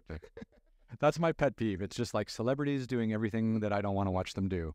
Like, you know. Yeah, the car thing, because that's another, like I love working on cars and I have a little car that I work on. So I totally watch celebrities working on cars. I just make Lego cars. Yeah, but it's one of those things like, you know, I feel like you should just take the opportunities, you know, as they come up and grind it out, because someone else will. Yeah. You don't. It's true. So back again, like we got a little sidetrack. So how did you actually go from being like a PA, a personal assistant, to having someone trust you with editing anything? Yeah. Because you don't have a degree in it. No. So you know, where did that trust gap? How did you jump that trust gap? So that trust gap was like I I'd say probably like 4 to 5 year gap before that actually happened. So like I was a PA probably for 6 months, and then became an assistant coordinator for like another 6 months. Then I was a coordinator probably for a year. And then I got a super lucky break in that they were looking for assistant editors. They couldn't find them. So my friend, who I ended up having a software company with later on, this gentleman by the name of Josh Paul, he gave me my break and basically said, come in over the weekend. We have our lead AE, Yuko. She's going to teach you everything she knows about that. She can teach you in 2 days on how to digitize tapes. And then on Monday, I'm just going to start you. Like, oh, wow. Yeah. So you got to learn on the job. I learned on the 2 days before my job started. That's epic.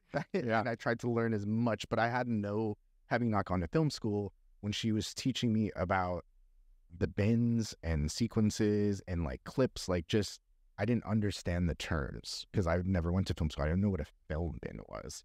You know what I mean? It has its whole own dictionary. Like, yeah, exactly. Yeah. So it's like, you get all of that stuff. And the first show that I AE'd on, American High, we were actually like the digitizers, because the show was run in a way where every editor had their own assistant editor, and they were actually doing with the story. We were more like technical assists. So these were shot in film. And you had to digitize them, or you had to take them shot on video, but they were shot on beta or something. I don't know which version of beta we were shooting, or digibeta, or maybe it was XD cam. And you had to convert them into something that you could put through Final Cut. So we had a deck, and it would go through Media Composer, Avid Media Composer. Okay. And then so I did that. I started getting a string of assistant editing jobs, like on game shows. I worked on a show with Card Sharks for a little while. That was super fun. Stage shows are great as an assistant editor, because like when you have like 5 or 6 cameras, right? But you really only need to log the one, which is like the line cut. And then you just had the other tapes batch dig. So after you log that one, you just like read a book or, did whatever while the other ones were digging. So there's a lot of free time, and I would spend my free time just kind of playing around on one of the Avids, right? Because you had a multitude of them. And when you were on your shift, they were usually all free. So they weren't live cutting the game shows? Yeah. They live cut them on stage to a line cut, and then we would get the line cut and then all the ISO cams. And then we would log the line cut, but then you'd export that log out as a text file, and then change the tape number name, and then re-import it into a bin, and then batch dig those clips. I understand half of what you just said. There's some old guy at home be like, I remember that time. Like, none of the kids now would understand. I mean, it's all basically the same, but like they didn't have the digitization process to deal with, which is what we had to do. And you were digitizing at a low resolution, like 1/20th of what the resolution of the file was, because disk space was super expensive. Still is. Yeah. Yeah. Way cheaper though. Yeah. I even remember going from like 1080p to 4K and being like, fuck. Yeah. And the problem for us was not necessarily like your home storage or your office storage, which was, fairly easy to get cheap, static hard drives, for your home office or whatever.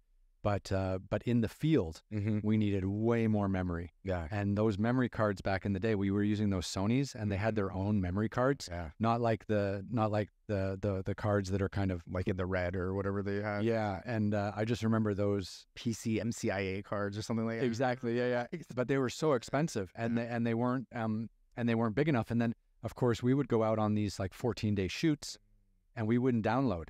So we would go out with a generator, we would have batteries, but what we would go out with is we would go out with a stack of like 50 cards, and we would have, numbers on all of them. And then we would shoot one, kind of log, card one, day one, half of day two, whatever. And then we would get back out of the field, because it was just too hard. Like you're walking like 20 miles a day in the desert. You don't want to wipe one of those cards and Yeah. So, you shoot the card, put it away, tape it, it had its own little plastic case, tape the case so no one can reuse it. Yeah. Put it in the done bin, make a little note of what might be in there. Workflow. Yeah. Yeah. In the field. That workflow, if you didn't have the workflow, something we get messed up along.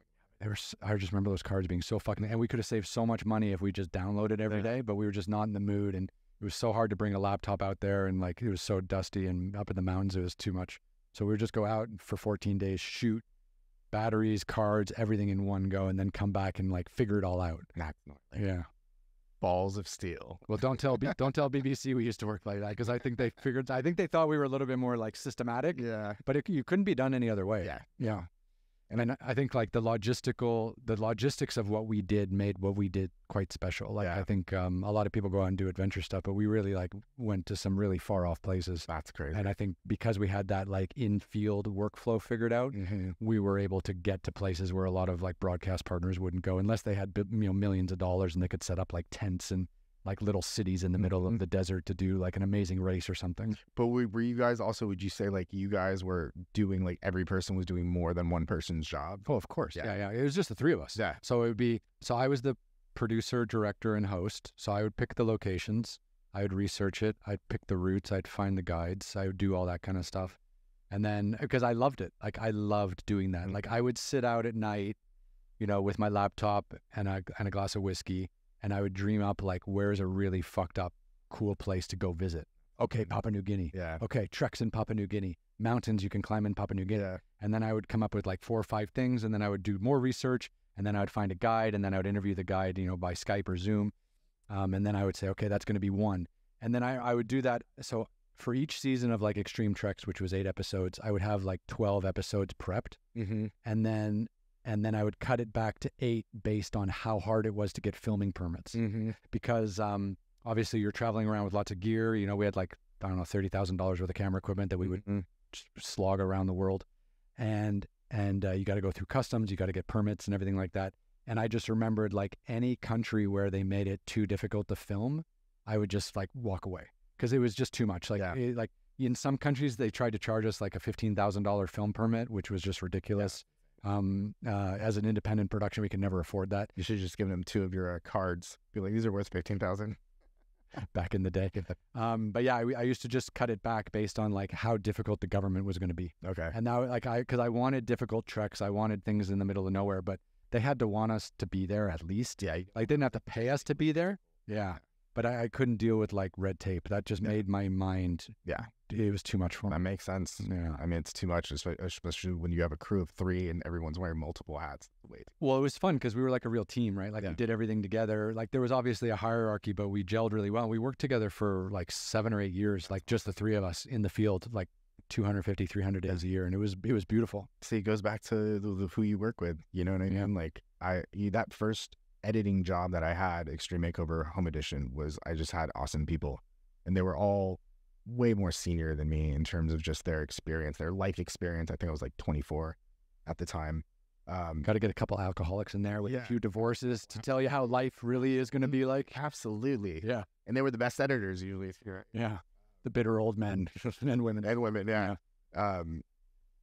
So it was, I think getting that initial break, getting someone to trust me was really just a matter of, we had a great guy who's a phenomenal editor, this guy named Mike Malloy, who was kind of leading our post team on that show in particular. The executive producer is this guy who's super famous, Tom Foreman. I don't know if you heard of him, but he's been doing it forever. Really talented guy.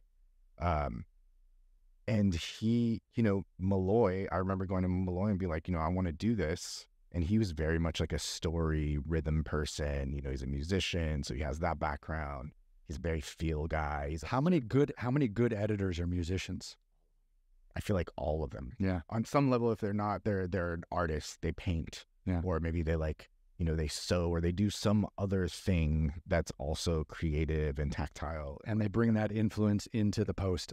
All of them, skills, I think. Yeah. Totally. All the guys I worked with all had some other kind of like musical or some kind of other background where they were able to bring in that rhythm into the show. It makes such a huge difference. And I feel like when you're working with people that will, and it happens a lot, I think you just got to stick your neck out and say, hey, man, this is what I want to do. I think I want to do this. Because it is a commitment. I feel like making that jump from an AE to an editor, that's going to be like, you're guaranteed, like you're signing on to a half decade of just grind. You know what I mean? And maybe you're super lucky and like you're not signing on to that. And like, you're going to become an editor and everything's going to be great. And you're going to be on a show for 10 seasons and awesome for you.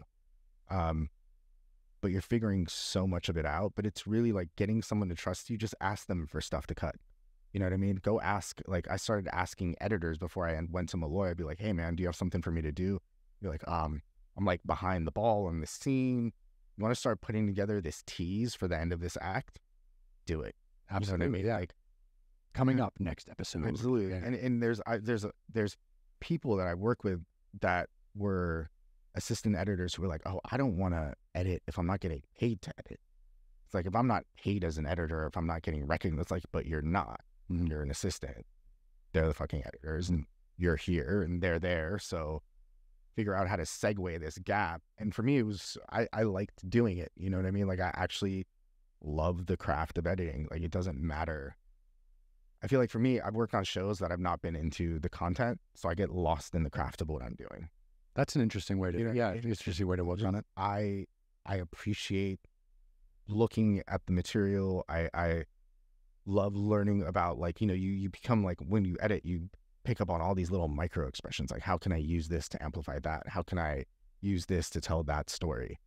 So it's like, that's what I would get lost in. Just the creative part that was completely detached from whatever content we were doing. And I feel like that's where I got most of my growth. Most of my growth as an editor, as a creative storyteller happened was when I stopped being like, am I on the best show that's right for my career? Is this getting me enough union hours? Do I have my healthcare covered? Like, you know what I mean? And I don't have children, so it's like super easy for me to not think about that stuff. And yeah, you get to think about yourself. Yeah. Amazing, isn't it?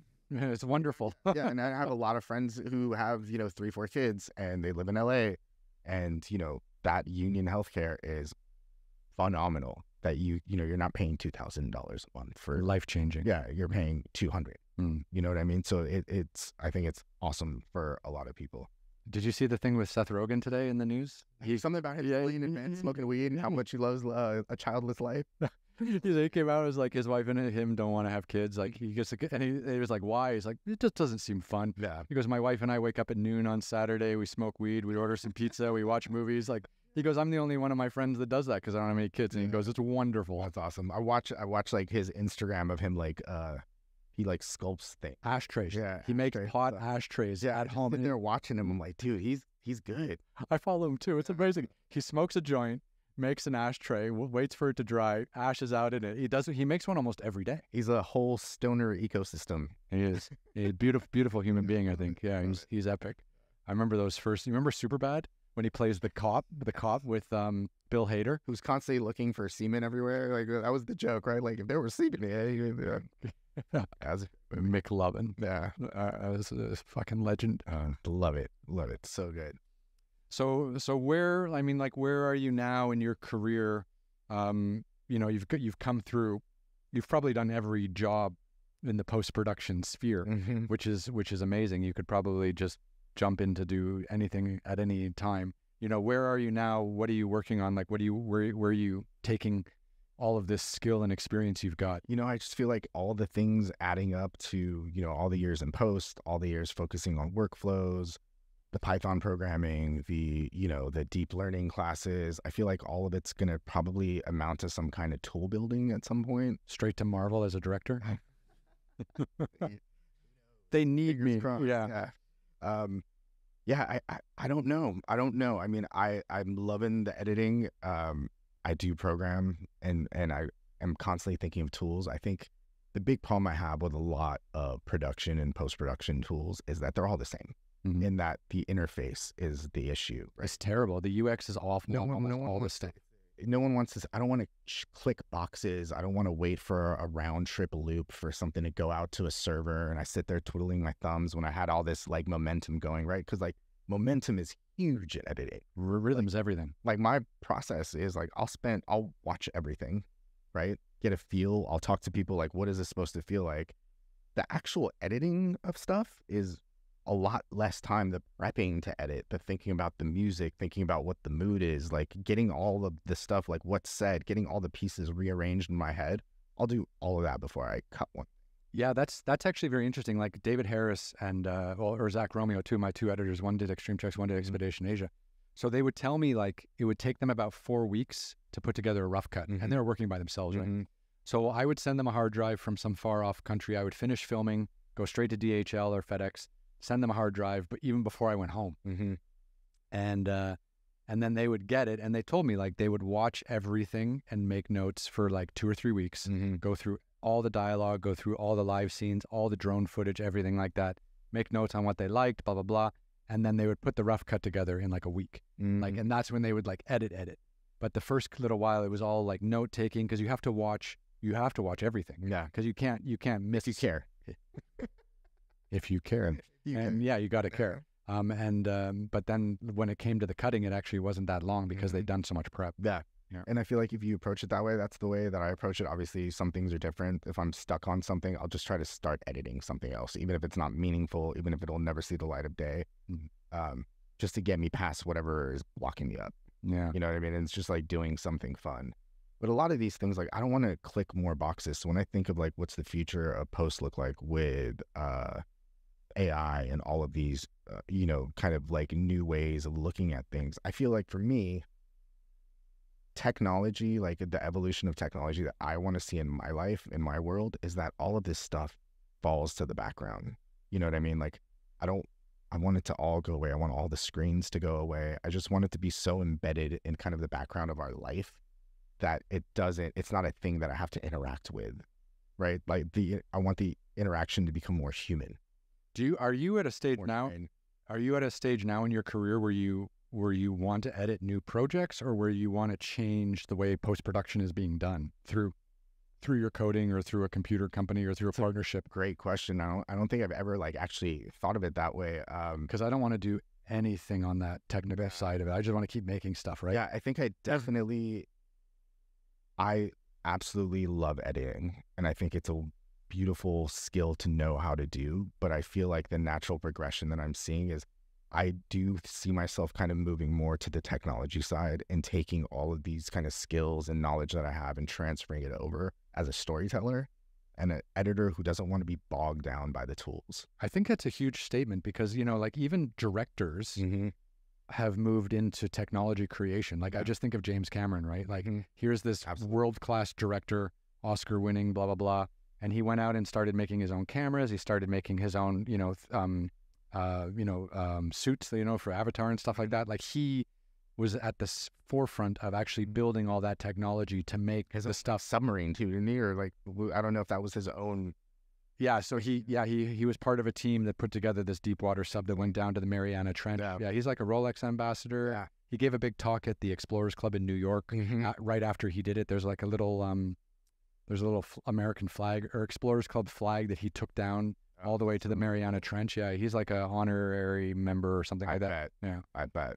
Yeah, it's really cool, and I feel like that's more of us should do this kind of thing, like try to cross over into the tech world, into the tech space, especially as tool builders. Yeah. I don't know if you've seen that company Houman. They have that AI pen coming out. I haven't seen this. Yeah, look it up. It's their name is, I believe the founder's name is Imran Chaudhry, and they have this AI assistant, which is like this little digital pen. I ordered mine the day that it dropped. I think it's supposed to ship at the end of the month, but it's like it's basically a tiny device that's packed with a ton of tech. It has a laser ink display, so it like will shoot out. Instead of having an actual display like a phone that you take out, you just kind of stick your hand out and it just projects onto your hand. Oh, I've seen this. I saw this on Instagram or something. Yeah. I feel like I'm really into that space of complete paradigm shifts in these kinds of tools. And I feel like there's a huge opportunity with something like that because it is kind of taking a step back, right? Like it's less in your face. It's kind of in the background. It's something that you communicate with. I think as a storyteller, one of the things that I would love is like if I was sitting down and editing on a project to communicate with a large language model that was listening to my sequence as opposed to me having to do an export of the sequence. Communicate with a model to say, hey, you know that part where she says this thing? Can you give me some alternates? Or can you get me some alternates from different characters? And have it like a live assistant that's kind of guiding. That is probably more... I get it. Yeah, that more kind of the space that I think all technology should go. Well, you've been in it so long, right? Mm-hmm. So like if someone is going to change this space and if someone is going to technologically advance and create tools that editors and post-production professionals can actually utilize, to streamline their jobs, it's going to come from someone who's been in it for 20 years like you. Yeah, it has to. Because some 15-year-old geek kid who can code the shit out of anything, he's not going to have the experience of what Exactly. a 40-year-old editor who's been working on shows for 20 years needs. Yeah. Like he just doesn't have the experience there. Yeah, and I think we just really got to start thinking about how we interact with computers in a completely different way. You know what I mean? In the film and television space. In every space, really. Like there's got to be more to this interaction than just clicking on buttons on screen and, you know what I mean, and scrubbing video. So I think about like, what are different ways? Like what are all the different ways that I want to interact with a piece of video, a scene, like, you know, and I'll stay up. This is how I fall asleep at night usually, like, you know, trying to think of new creative ways of what does that mean? What does that look like? Because I'm really sick and tired of like drop down menus and having to scroll and like you said, and I don't want an engineer telling me, and God bless the engineers, I don't want them telling me how I should make stuff. You know what I mean? Sure. Yeah. I feel like that's what happens a lot of times is like you said, people who don't have the experience are the toolsmiths. Yeah. And we actually need people who come from the world to make the tool. Because they're making all the wrong tools. Yeah. Yeah.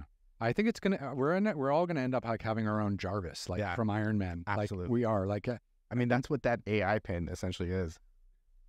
Yeah, and it's right there in the middle of the chest as well. It's very, very significant. I'm really interested. I feel like there's probably a whole, I don't know what how long you could record, but there's got to be a ton of new content coming out with just kind of that perspective camera. Like, you know, I know GoPros and you know, a lot of those DJI, DJI cams and the Osmo and the 360 cam. Yeah, they have like chest mounts, and they have like a little stick that goes up that as well that it like shoots all around, but you can't see the stick actually holding it. Like, there's a lot of advances. Like body cams are huge. Absolutely. I'm curious to see if we're going to see like a new type of social content, you know, with that perspective kind of leading the way, leading the charge and storytelling.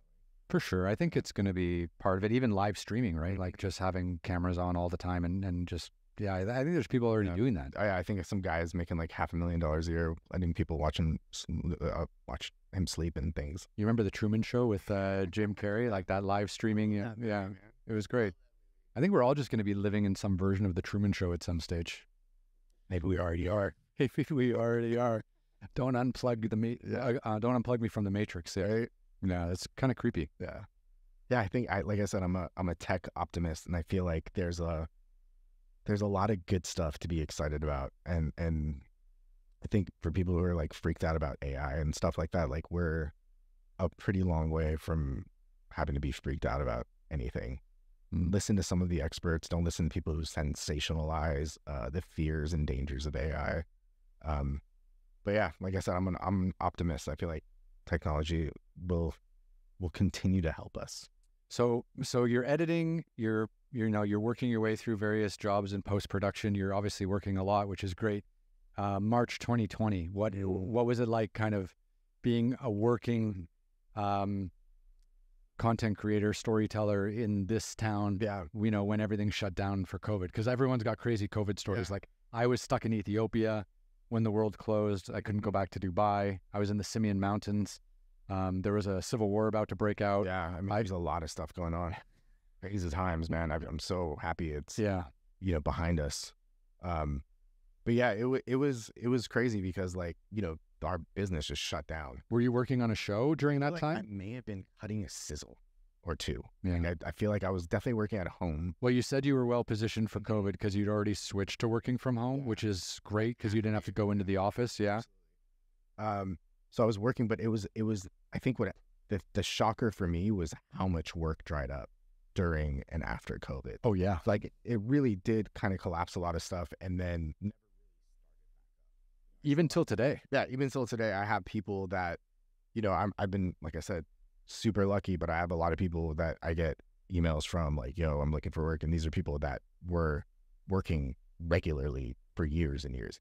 Yeah. I just feel like a lot of this consolidation, there's just a lot less money being spent. And since one network, you know, has like 100 under networks, and you have kind of these big players, like the top network at the top of the chart is not spending money, nobody else underneath them is spending money. No one's buying shows. It's true. Yeah. I've talked to a lot of people obviously in the creative space, and a lot of people kind of are saying what you're saying is basically like COVID was miserable. And then the writer's strike was miserable. And then the actor's strike was miserable. And it's like, now we finally have all that behind us. So like 2024 is going to be like the year. Like let's get a couple years under our belt where we can just fucking work without being distracted by garbage. Garbage being a global pandemic and some strikes. I think the whole business has changed, and I feel like it's kind of like the Wild West again, and like we're figuring it out. You know, like when reality came on the scene, it was a little bit of the Wild West, and that it changed the whole dynamic of well, reality came out of the last strike, right? Because like all the actors went on strike, and then everyone just started watching the fucking Kardashians, and next thing you know, they're the biggest thing in the world, and everyone wants to do reality TV. So like, I'm curious what's going to come out of this strike. What's going to be the new trend? Yeah, who knows, man? I mean, I feel like COVID and all of like short content is definitely a winner. I know Quibi tried to Quibi. I still have a pitch from Quibi. I made a pitch. It was like I feel like at some point everyone had a show at Quibi. Well, they were spending so much money at like and of course that was the thing, right? They just were gonna like, you know, overtake everyone by spending, you know, HBO, Game of Thrones style content, 5-minute episodes. Go. Only on your phone. Only on your phone, yeah. And then everybody's at home now. Yeah. It was wild. They pulled the plug on that fast. Yeah. I was actually surprised. It actually seemed like it kind of fumed out a little bit longer. I never saw a Quibi show. I didn't have the app on my phone. I think they released, like, Kevin Hart had a show that they released, like, and he's obviously everywhere all the time. Yeah. So of course he was on Quibi like first. Did they have like an Apple TV app, or did they not do any of that stuff and they were just focused on mobile? I think they had their own app, and I think I don't even know if I think they launched the app, and then like 2 months later it was done. Yeah.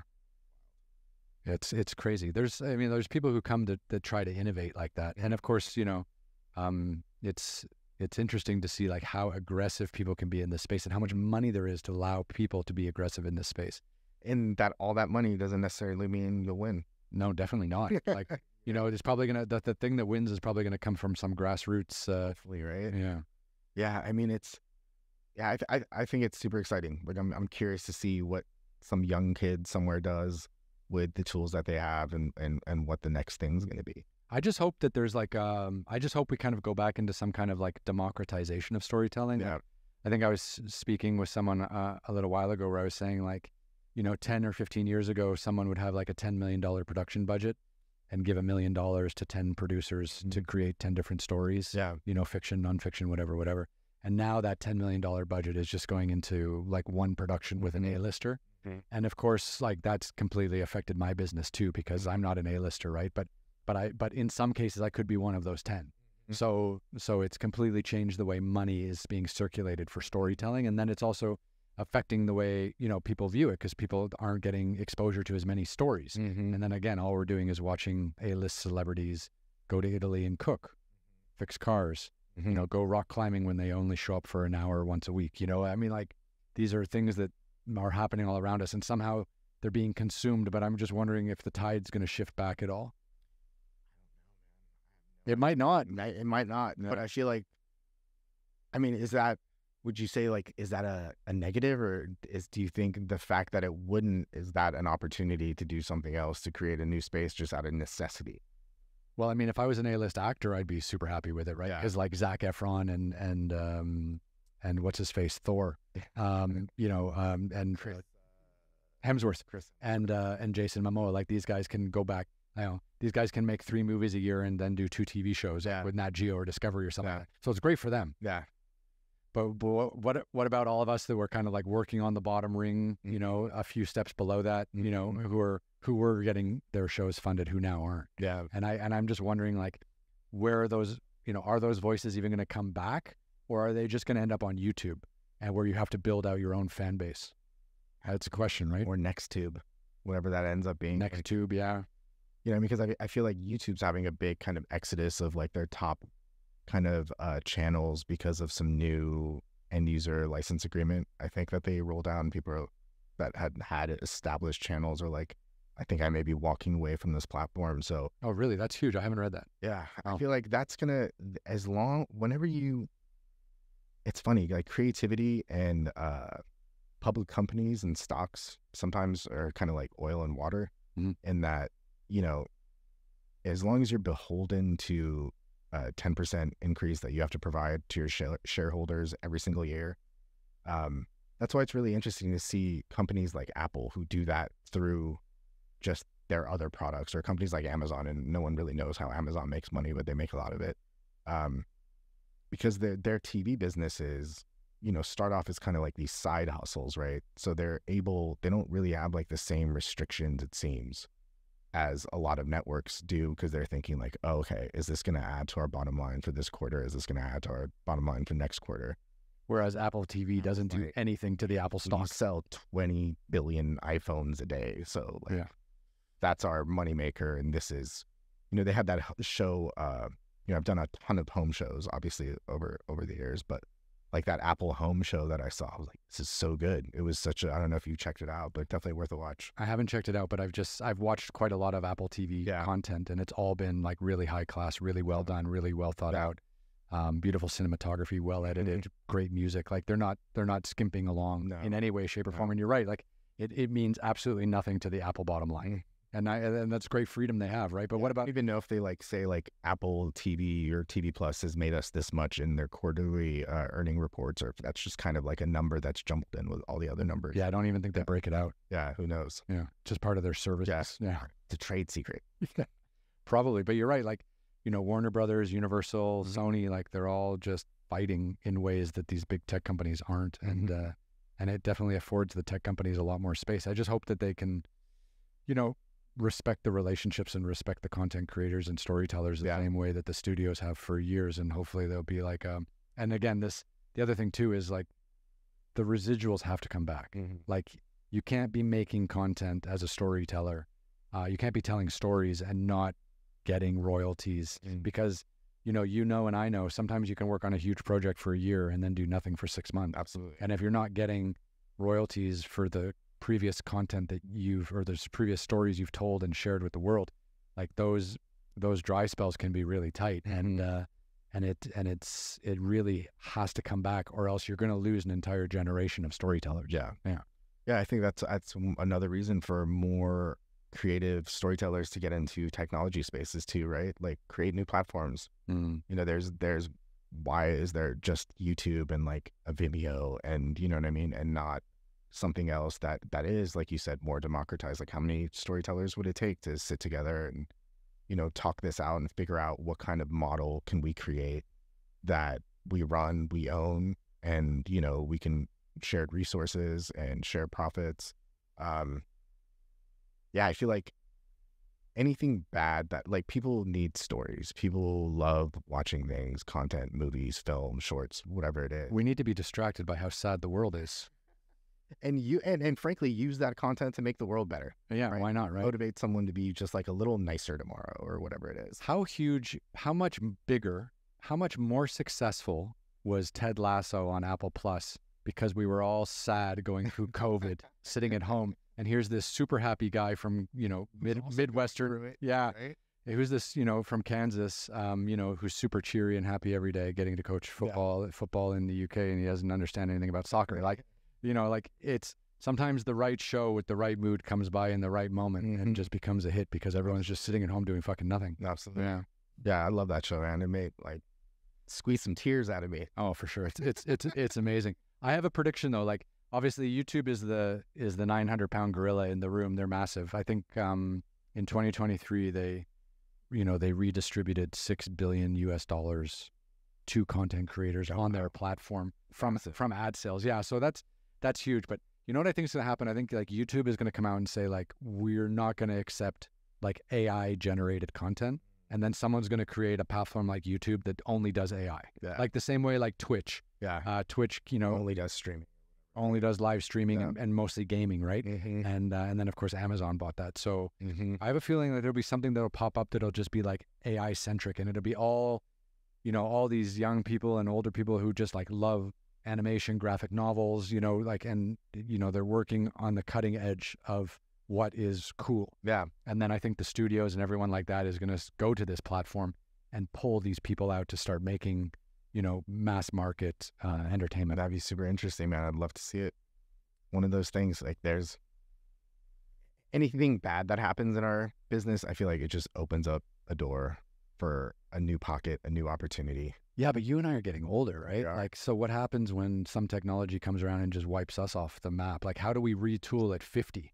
Not that we're 50 yet, but it's coming. We're getting there. We're getting there. Because that's got to be a sad place, right? Like being fired because of some new AI that got created, and now you're unemployed at 50, being like, how do I learn a new skill so I can work again? Is that more just like a fear? Like, are we afraid, or is that happening? Like, because I don't know anyone that's been fired in our business for AI yet. No, not yet. It may happen next year, like something, there could be some monumental tech. Oh, it's coming. Yeah, absolutely. Did you see the Amazon fulfillment centers now have these like the humanoid robots? Yeah, I mean, it's happening. Yeah. They don't need healthcare. Yeah, I mean, they don't need healthcare. You don't need workers' comp insurance. You don't need to pay the fringes on them. Like, bathroom breaks. Yeah, it's. I mean, it's one of those things. Like, if you stay ahead of it, I think as a creator, you'll be fine. Yeah. And like I said, there may be less of us. I feel like that's probably where it's going to go, is that there'll be, instead of a team with 10 editors, maybe you have 2 editors and a ton of AI agents that are assisting them. Maybe you have less story producers, whatever it is. Everything may slim down.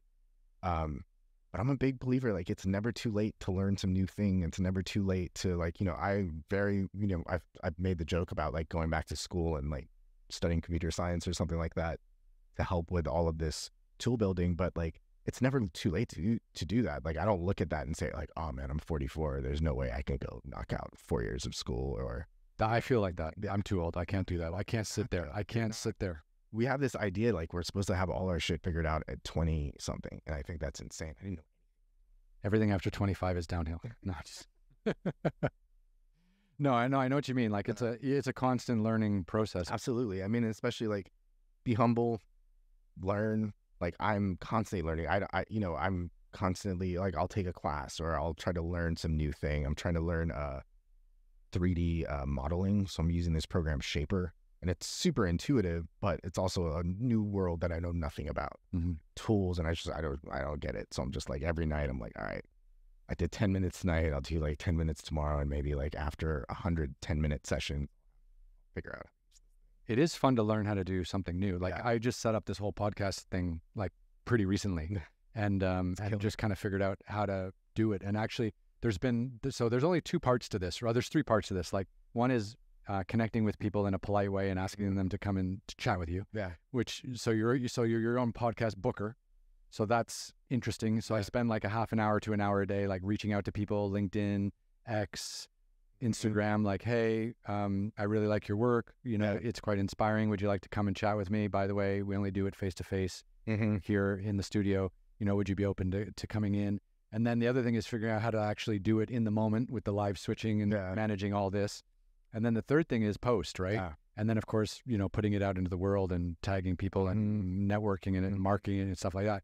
So it's been great to like learn all these new skills, and it's been lucky because I feel like so the thing you said you couldn't do, you're doing. But I don't want to go back to school for it. I don't want to fucking sit in a chair, and have to look up at someone teaching me. Like, I rather just figure it out intuitively, because if you love doing it, you'll figure it out. And I don't think school's a necessity, but grinding, like you made the point earlier, definitely is. Yeah, for sure. Definitely got to. If you love it, you grind it. Yeah. Even if you don't love it, if you're curious enough and you want to see what's next, grind it out. Yeah. You know what I mean? Absolutely. Yeah. So what's a dream project you've got on the go? What's something that's in your ecosystem that you'd like to pull down and actually make happen sometime in the next year or 2? Ah, man. I don't even think that far ahead. I think more like in months. I've got like 10 proposals for TV shows. Yeah, I've got like, because anytime I think up of a new idea, I write it up, like, because that makes it real. Yeah. And then you've got a whole host of, ideas and stories, whether it's travel, maybe hiking, trekking, or back on the motorcycle with tough rides or something like. They might be extensions of what I've already done, or even something new. Yeah. But I've always got like shows that I want to try to, get back out into the world. And, but it's funny, like I keep making these pitches, and I keep introducing myself and my past work and everything like that. And I'll just, the amount of people now who are just saying travel is on YouTube. Travel is on YouTube. It's true. My mom, watches a ton of travel stuff. My mom watches a lot of travel stuff too. Yeah, she'll go in. He's like some Italian dude, travels the world and goes and eats stuff. You know what she does? My mom goes onto YouTube and YouTube searches a location that she wants to visit, and then she finds like people who go there and like do vlogs about, you know, where to grocery shop, where to have dinner, where to get your Airbnb or something like that, and all these. And then she goes and like copies them, and then she goes to that place and she's like, these people said this is where to go, and this is the thing. And then she has a few of these like couples that are like semi-retired or retired, or they're global, you know, they're digital nomads, and they just go all around the world, and they actually like lay out like how to get there, you know, where to stay, where to eat, where to do this. And she's actually learning, like at 72 or 3 she's learning like how to travel the world based entirely on YouTube. That is so cool. Yeah. She's learning some new shit. Good for her. Yeah, I mean, I think like side projects, I would love to get my hands on that AI pen and maybe do some development, see if there's an opportunity for some helping me with editing kind of thing. You're right, because editing just hasn't changed. I don't think it will.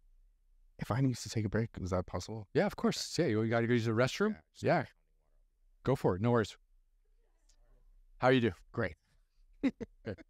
So I guess you're you know, the future of what you're trying to do, the future of like what you're focused on is actually trying to develop technology to make post-production and editing a little bit more seamless and a little bit more intuitive. A little bit more in the background, right? Like just out of your way.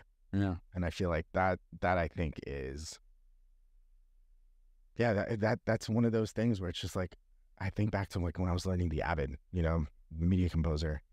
It's such a steep learning curve, especially when you have no background in film, and like these nonlinear editors are hard to learn, right? Mm-hmm. I don't know if we'll be making content the same way. You know what I mean? We will still be editing it. I just, you know, it's definitely a mystery in my mind of like, what does that look like in 10 years when we have a lot more capable AI? What does that look like in 10 years when we have even faster computers, better projection systems? Yeah. Like, who knows? That's interesting for me because, you know, obviously I produce my own show as well, right? So I get a budget, and then I have to decide how much of that's going to be for post-production, which is pretty fixed, how much is going to be for production. And then, you know, in post-production, you know, it's like weeks of editors, right? Yeah. So like, you know, how many weeks does it take to edit a 146-minute TV show for BBC, which is what we had to deliver. And if you have 3 editors on 1 week, that's 3 weeks of editing. It is, yeah. But if we can cut that down to, you know, I would always only have one editor working with me at a time, because we didn't have like a time crunch the way most shows are made. Like we had time to make stuff, and we made it at our own pace for the most part. Which is awesome. I mean, that's the thing everybody wants, right? Well, that's the difficulty of making independent TV, right? Because what we would do is I would use corporate partners or my speaking career to fill the gaps of a production budget, maybe get some of it up front, and then go out, make it on my own pace, pick my own places, you know, do the post. And then when it was done, I would give it to an agent, and then they would reach out to all the broadcasters and sell it. And that worked really well. Yeah. But I'm just thinking, like, if it takes 4 weeks to do a 46-minute episode for an editor, and then all of a sudden, because of like certain AI tools, we can do, we can do it in 2 weeks, then I'm saving money, and then we can even make more content per year if we're cutting down on the post-production, which was always much longer and much more expensive. Yeah, absolutely. Yeah, I think that's definitely something that's you know, will be in our hands probably in the next few years, without question. I remember my first TV show I was making, like Tough Rides China. So my brother and I were like, okay, we're going to make a TV show about riding a motorcycle like all around China. So we thought we just spent our entire time focusing on like production. Okay, like what cameras do we need? What cameras do we need on the bikes? Yeah. What cameras do we need on our bodies? Like and then we went out and we shot this like great, you know, first TV show independently, total run and gun, really messy, but we got some great stuff. Yeah. And then we came back and we're like, what do we do now? And it was like, oh shit, like what's post-production? Like, okay, we need an editor. Like, and we didn't have any of the back end planned. Yeah. Obviously we've learned a lot since then. I've learned a lot since then, but it just goes to show you, like, and of course the post-production can be 2 or 3 times more expensive than the actual like in-field, in-person production. Absolutely. Yeah. I mean, it's, you know, a lot of the budgets, like that's where all the money goes to, you know, aside from like, if you look at you're renting an Avid or system for $500 a week. You're renting storage for X amount of dollars per week. You have these editors on. The story producers also need Avids, and the co-EP also needs an Avid. Like each one of those licenses start adding up, and that's before you even paid anyone yet. Yeah. It's wild. It's crazy how prohibitively expensive it is to make like broadcast quality television. And also how expensive it is and how much cheaper how much less money you get to make it, how expensive it is, but still at the end of the day, significantly cheaper than it used to be, right? Because like you said, technology just keeps on driving those costs down, for better or worse. For better or worse, yeah. We'll have to see. As a producer, it's quite exciting to keep driving costs down because I'm making content independently. But then, of course, if you're an editing professional or post-production professional, you want to be making sure like you're getting the same amount of money a year for the same amount of projects, which might also change. So it's going to be like, it's going to be a pretty interesting balancing act to make sure everyone kind of maintains a livable wage or at least the wage that they were getting before. Absolutely. Like 10 years ago or something like that. So as you've been doing like a lot of this travel stuff, and since you've done it over such a long kind of amount of time, where would you say, like, do you see like a lot of the travel shows and kind of expedition type shows picking back up? Or no, not at all. Not at all. No. I mean, like I said, like all these producers and creative directors have been telling me, like everything in my genre is basically moving onto YouTube. And of course, there's a lot of stuff on YouTube. Like, there's Mr. Beast, but he's off in his own world doing. He's using epic shit. Yeah, like using him as a goal or a North Star is terrible because he's totally off the wall and doing his own stuff very successfully. Yeah, but. Like another kind of like you could use like Yes Theory, which is also a pretty big channel, and they do travel stuff, and they do like, you know, random shit. Like they go to Syria, you know, I saw one episode in Turkmenistan, like the world's strangest country. You know, they do all these quirky things, but they have VC backing and stuff like that. Like they're not making their money on ad revenue and stuff like that or sponsorship like Mr. Beast is, who's kind of fully independent. Have you looked at any of those deals? Like, what does it look like if you approach a private equity for something like that? Like, what do they want? What do you think? Yeah, I haven't even really gone that way. Like I think that I wouldn't like that. Yeah. Because I know myself and I know that I need to be independent. Yeah. Because I really struggle. I wouldn't say like I'm a bad team player because I grew up playing team sports. Totally. And I love that. But when it comes to like picking locations, making the content, the timing, the rhythm of an episode, working with my own team. Like single vision is what works for you. Well, I think that's what we've lost. Yeah. Like there's been so much, how do I say this without getting canceled? There's been so much talk of inclusion of other voices. And I'm not talking about race and gender and everything else, but it's all encompassing of taking in more voices and more kind of directives from different people from different backgrounds. Like up the food chain kind of. And down the food chain, like just at every level. And I really think it's changing the way stories are being told. And I don't think it's great that these people are getting new jobs and it's great that people are getting this new experience and stuff like that. But I don't think it's making like better content. Yeah. Like I really feel like I'm kind of old school, and whether the director is a white guy, an African-American woman, you know, a non-binary person or whatever the spectrum is, I just want to see that single voice carried through the whole thing. And whoever the director is or the produced showrunner would have that single. Commit to a vision is what you're saying. Yeah, because I feel like a lot of the stuff we're watching now is like really flippy-floppy. And I think it's flippy-floppy because in the writer's room, you know, there's too many voices going back and forth and no one's coming down. Lawyers get it. Yeah, but like, I don't know if we could say this, or who knows, right? Yeah, but you know, like at the same time, like, you know, you have someone like, let's say, for example, like a Seth MacFarlane. Okay, he's done Family Guy for 20 plus years. He's not so involved in that anymore. American Dad, again, not so involved in it anymore, but got it started. Now he's doing Ted on Peacock and things like that. But that's like someone who is in complete control, in the driver's seat, 100%. And you can see the vision like through. It's the Boston accent, it's the Boston jokes, it's the comedy, you know, and Seth MacFarlane is a white male and that's who he is. And he's been in this business for a long time. He's made great stuff.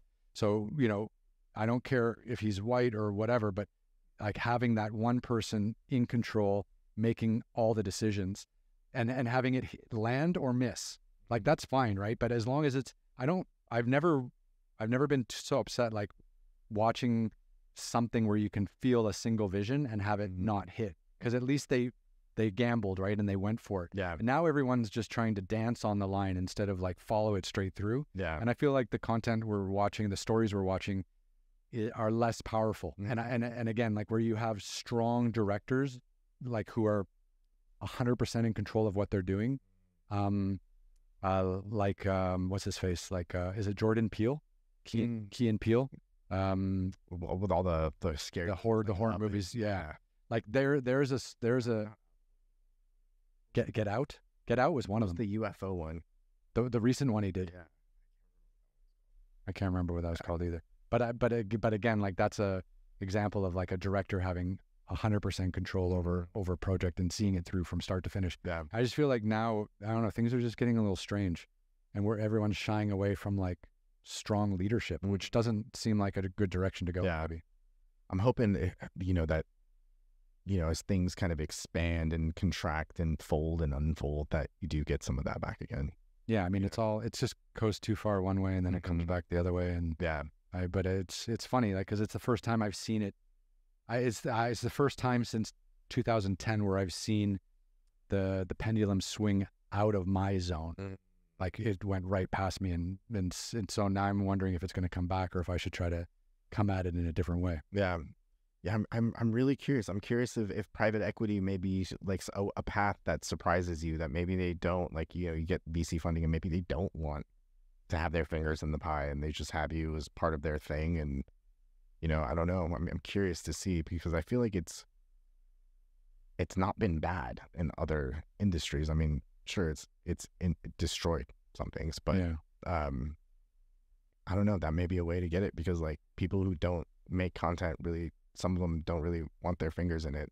They just rather hire people and get out of their way. That was like some famous quote that Steve Jobs used to get all the time, is that he just hired the best people that he could and get out of their way. And I always thought, like, man, that's kind of, if that's really the way he was doing it, that's a great way to run a company and a great way to just kind of, get people to step up into their roles and everything. I just couldn't, I'm just such a purist. Like I couldn't imagine myself going to Bhutan and doing like a 30-day trek through northern Bhutan. And then every episode having to do like a jobs.com or recruiter.com, like advertisement while I'm 16,000 feet on the side of a mountain, to camera. Yeah. I just feel like that would just fucking ruin it so much, even though it might pay for the whole episode. And, it just pulls the audience out of the moment. Yeah. I guess maybe, I don't know. Like, I think that's the real difference actually between a lot of the content on YouTube and a lot of the content that we made for traditional streaming partners. Like when we were in it for 46 minutes. And when we edited it and we produced it and we filmed it, we wanted a cohesive 46-minute story where the audience kind of got deeper into what was happening to me and the people around me every minute till the end, when there was some kind of like finish. Yeah. And that was the goal, like this build up, right? But now I feel like with a lot of the stuff on YouTube, like people are throwing in advertisements, people are like, breaking the fourth wall and chatting with the audience a little bit. And it's a totally different style of storytelling. And I'm just not sure if I'm too much of a purist where I don't think I could even do that with a straight face. Like I want to be in it every minute so that the audience is in it every minute. Yeah. I don't want to break that wall. That feel, yeah. That the momentum, the feeling, all the stuff you have going behind that story. Absolutely. Yeah. That makes total sense. I just feel like it cheapens the experience, because you're in this amazing place in the middle of nowhere and you're going through something that's grueling, right? And you want the audience to be right with you every step. Yeah. You don't want them to be thinking for you, and you want to be thinking about like, oh yeah, recruiter.com. Yeah, I need to hire some back office staff for my company. I'll make a note of that. And then it's like, oh yeah, and Ryan's still in Bhutan. Yeah. I mean, maybe instead of doing that, you could just like at the end when you're in post, just do a little compositing of a logo on the back of your jacket as you're climbing up the mountain, to plant your flag or whatever it is. Well, the corporate sponsorship is very interesting. So like I'm a watch ambassador for Glauschütte Original, which is a watch company in Germany. Okay. And that's no secret. Like I do global campaigns for them. That's awesome. And that they're really wonderful because I get an annual salary and we do some commercials and I do some live events and things like that. But then I can use that money to put into making more shows, right? That's awesome. Yeah. So they don't give you any kind of like, they don't sandbox you in and say you have to use that for our kind of content. If you do use it, you can use it for whatever. Yeah, I'm just supposed to wear the watch in like all the shows and live events and stuff. I should actually have it on right now. Sorry, guys. But sit in post. But it's I think I do have a clause in the contract saying like if I end up like Robert Downey Jr. in the early '90s, the contract gets canceled. Okay. Good. But it's been great. So if I can maybe line up a few more of those corporate contracts where it's expected that the money that I get goes into content creation, not buying a Ferrari and driving down Sunset Boulevard too fast on a Friday night or something like that, then maybe that's a way forward where I can just sponsor the content, or maybe the YouTube channel gets big enough where I can get a cost per click that's enough to actually sponsor more storytelling. And I think that's the way I would want to go, because I really struggle like being beholden to others. Yeah. I feel like that's why we need a new platform for creators, that gives them some kind of ownership. I feel like that's a big problem with just like social everything, right? Every social platform is that you are the product, you are pumping out content, and for the most part, not getting paid for it. At least not as much as you should be for what you're generating, right? Yeah. So it'd be nice to have someone, I don't think I'm the person for it, but to have somebody come up with something, because I think there is a model that can be cracked in that space of where creators, high value content creators that are maybe just below like being able to get their thing on an Apple TV or whatever it is, have this other place to go to. Yeah. I just don't think that place exists for us yet. Or maybe it's a Rogan style deal where, where someone is producing YouTube content at such a high quality and builds such a strong fan base doing travel content that maybe like a Spotify or an Apple gives them a deal to kind of make a TV show. Yeah. Like a little something we would see on linear TV shows like 10 years ago, but now it's on an Apple or a Spotify. Or maybe it's this kind of like this new money coming in to take something that's done at a really good, quality, and then bringing it to their audience. And maybe, it doesn't have to be like $100 million deal like Rogan got or whatever, but it could be something similar where you're just creating, for that platform. And that could be really interesting. But of course you'd have to be proven on a platform like YouTube or something like that, and have to have millions of views and even start to have that conversation. Yeah. I mean, the funny thing is like technologically we're at a place now where like, if you wanted to, you could have your own video servers streaming out your channel, especially as you're small now. You can get like co-located server space somewhere. It's so much easier to do that today. The hard part is still marketing and driving people to your site or where, your little shingle of the world where you're pumping that content out. That's always going to be the hard part. Yeah. And I think that's what everyone expects you to do. Yeah. Like everyone's like, oh, you have to like build your own clubhouse. With your own network. Yeah. Basically. Yeah. Like, and I think like one comedian that I follow quite closely, like he was just saying like building a house and putting all of your audience inside and then all of your content inside. And, that's why all these comedians are doing podcasts now too, right? Yeah. Then they can pimp, which cities they're going to be in over the next few months. And they can, we're filming this TV show. It's dropping here, Friday night I'm going to be at the comedy club. Next week I'm in Kansas City, come find me, whatever. And it's just like a one-stop shop for everyone who's in your ecosystem of being like a fan. And I think that is the path that we're in now. Mm-hmm. But I think it's going to be very different like 5 years from now. Yeah, absolutely. It's crazy times, man. Yeah, it's going to be interesting. But I think you're right. Like the technology side of it is going to be pushing everything. Yeah. I mean, like right now there's a lot of really great solo travelers who are out doing what I used to do with Extreme Treks, for BBC and stuff. They're doing it by themselves with really high quality 4K cameras and with drones. But they're doing it as like silent treks. So go onto YouTube and like Google, search silent trekking, and you'll see like there's 4 or 5 people who are getting like 1 million views per video, and all they're doing is going out by themselves for like 7 or 10 days, tripod camera, just filming themselves, walking through frames, using a follow, drone app, having them walk through beautiful places with the drone just hovering behind them, which you can set up on your own, but there's no audio. And they're not talking to the audience, and they're not educating the audience, and there's no other people in the show. There's no like nat sound, like air, wind, nothing. I think there's some like air and wind sometimes, but most of it is just like kind of relaxing music and kind of underlaying it, stuff that you can get on YouTube or an audio library or something like that. But they're doing it, and they're kind of doing it completely independent. And they seem to be making enough money to keep it going on their own. One person. Yeah, for one person. Yeah. Not talking, not recording audio, which is a totally different game. Yeah. Because once you get into audio, that's where things can get really hairy. Yeah. And then, of course, they're editing it probably by themselves. Yeah. So they're limited as to how much content they can make a year, right?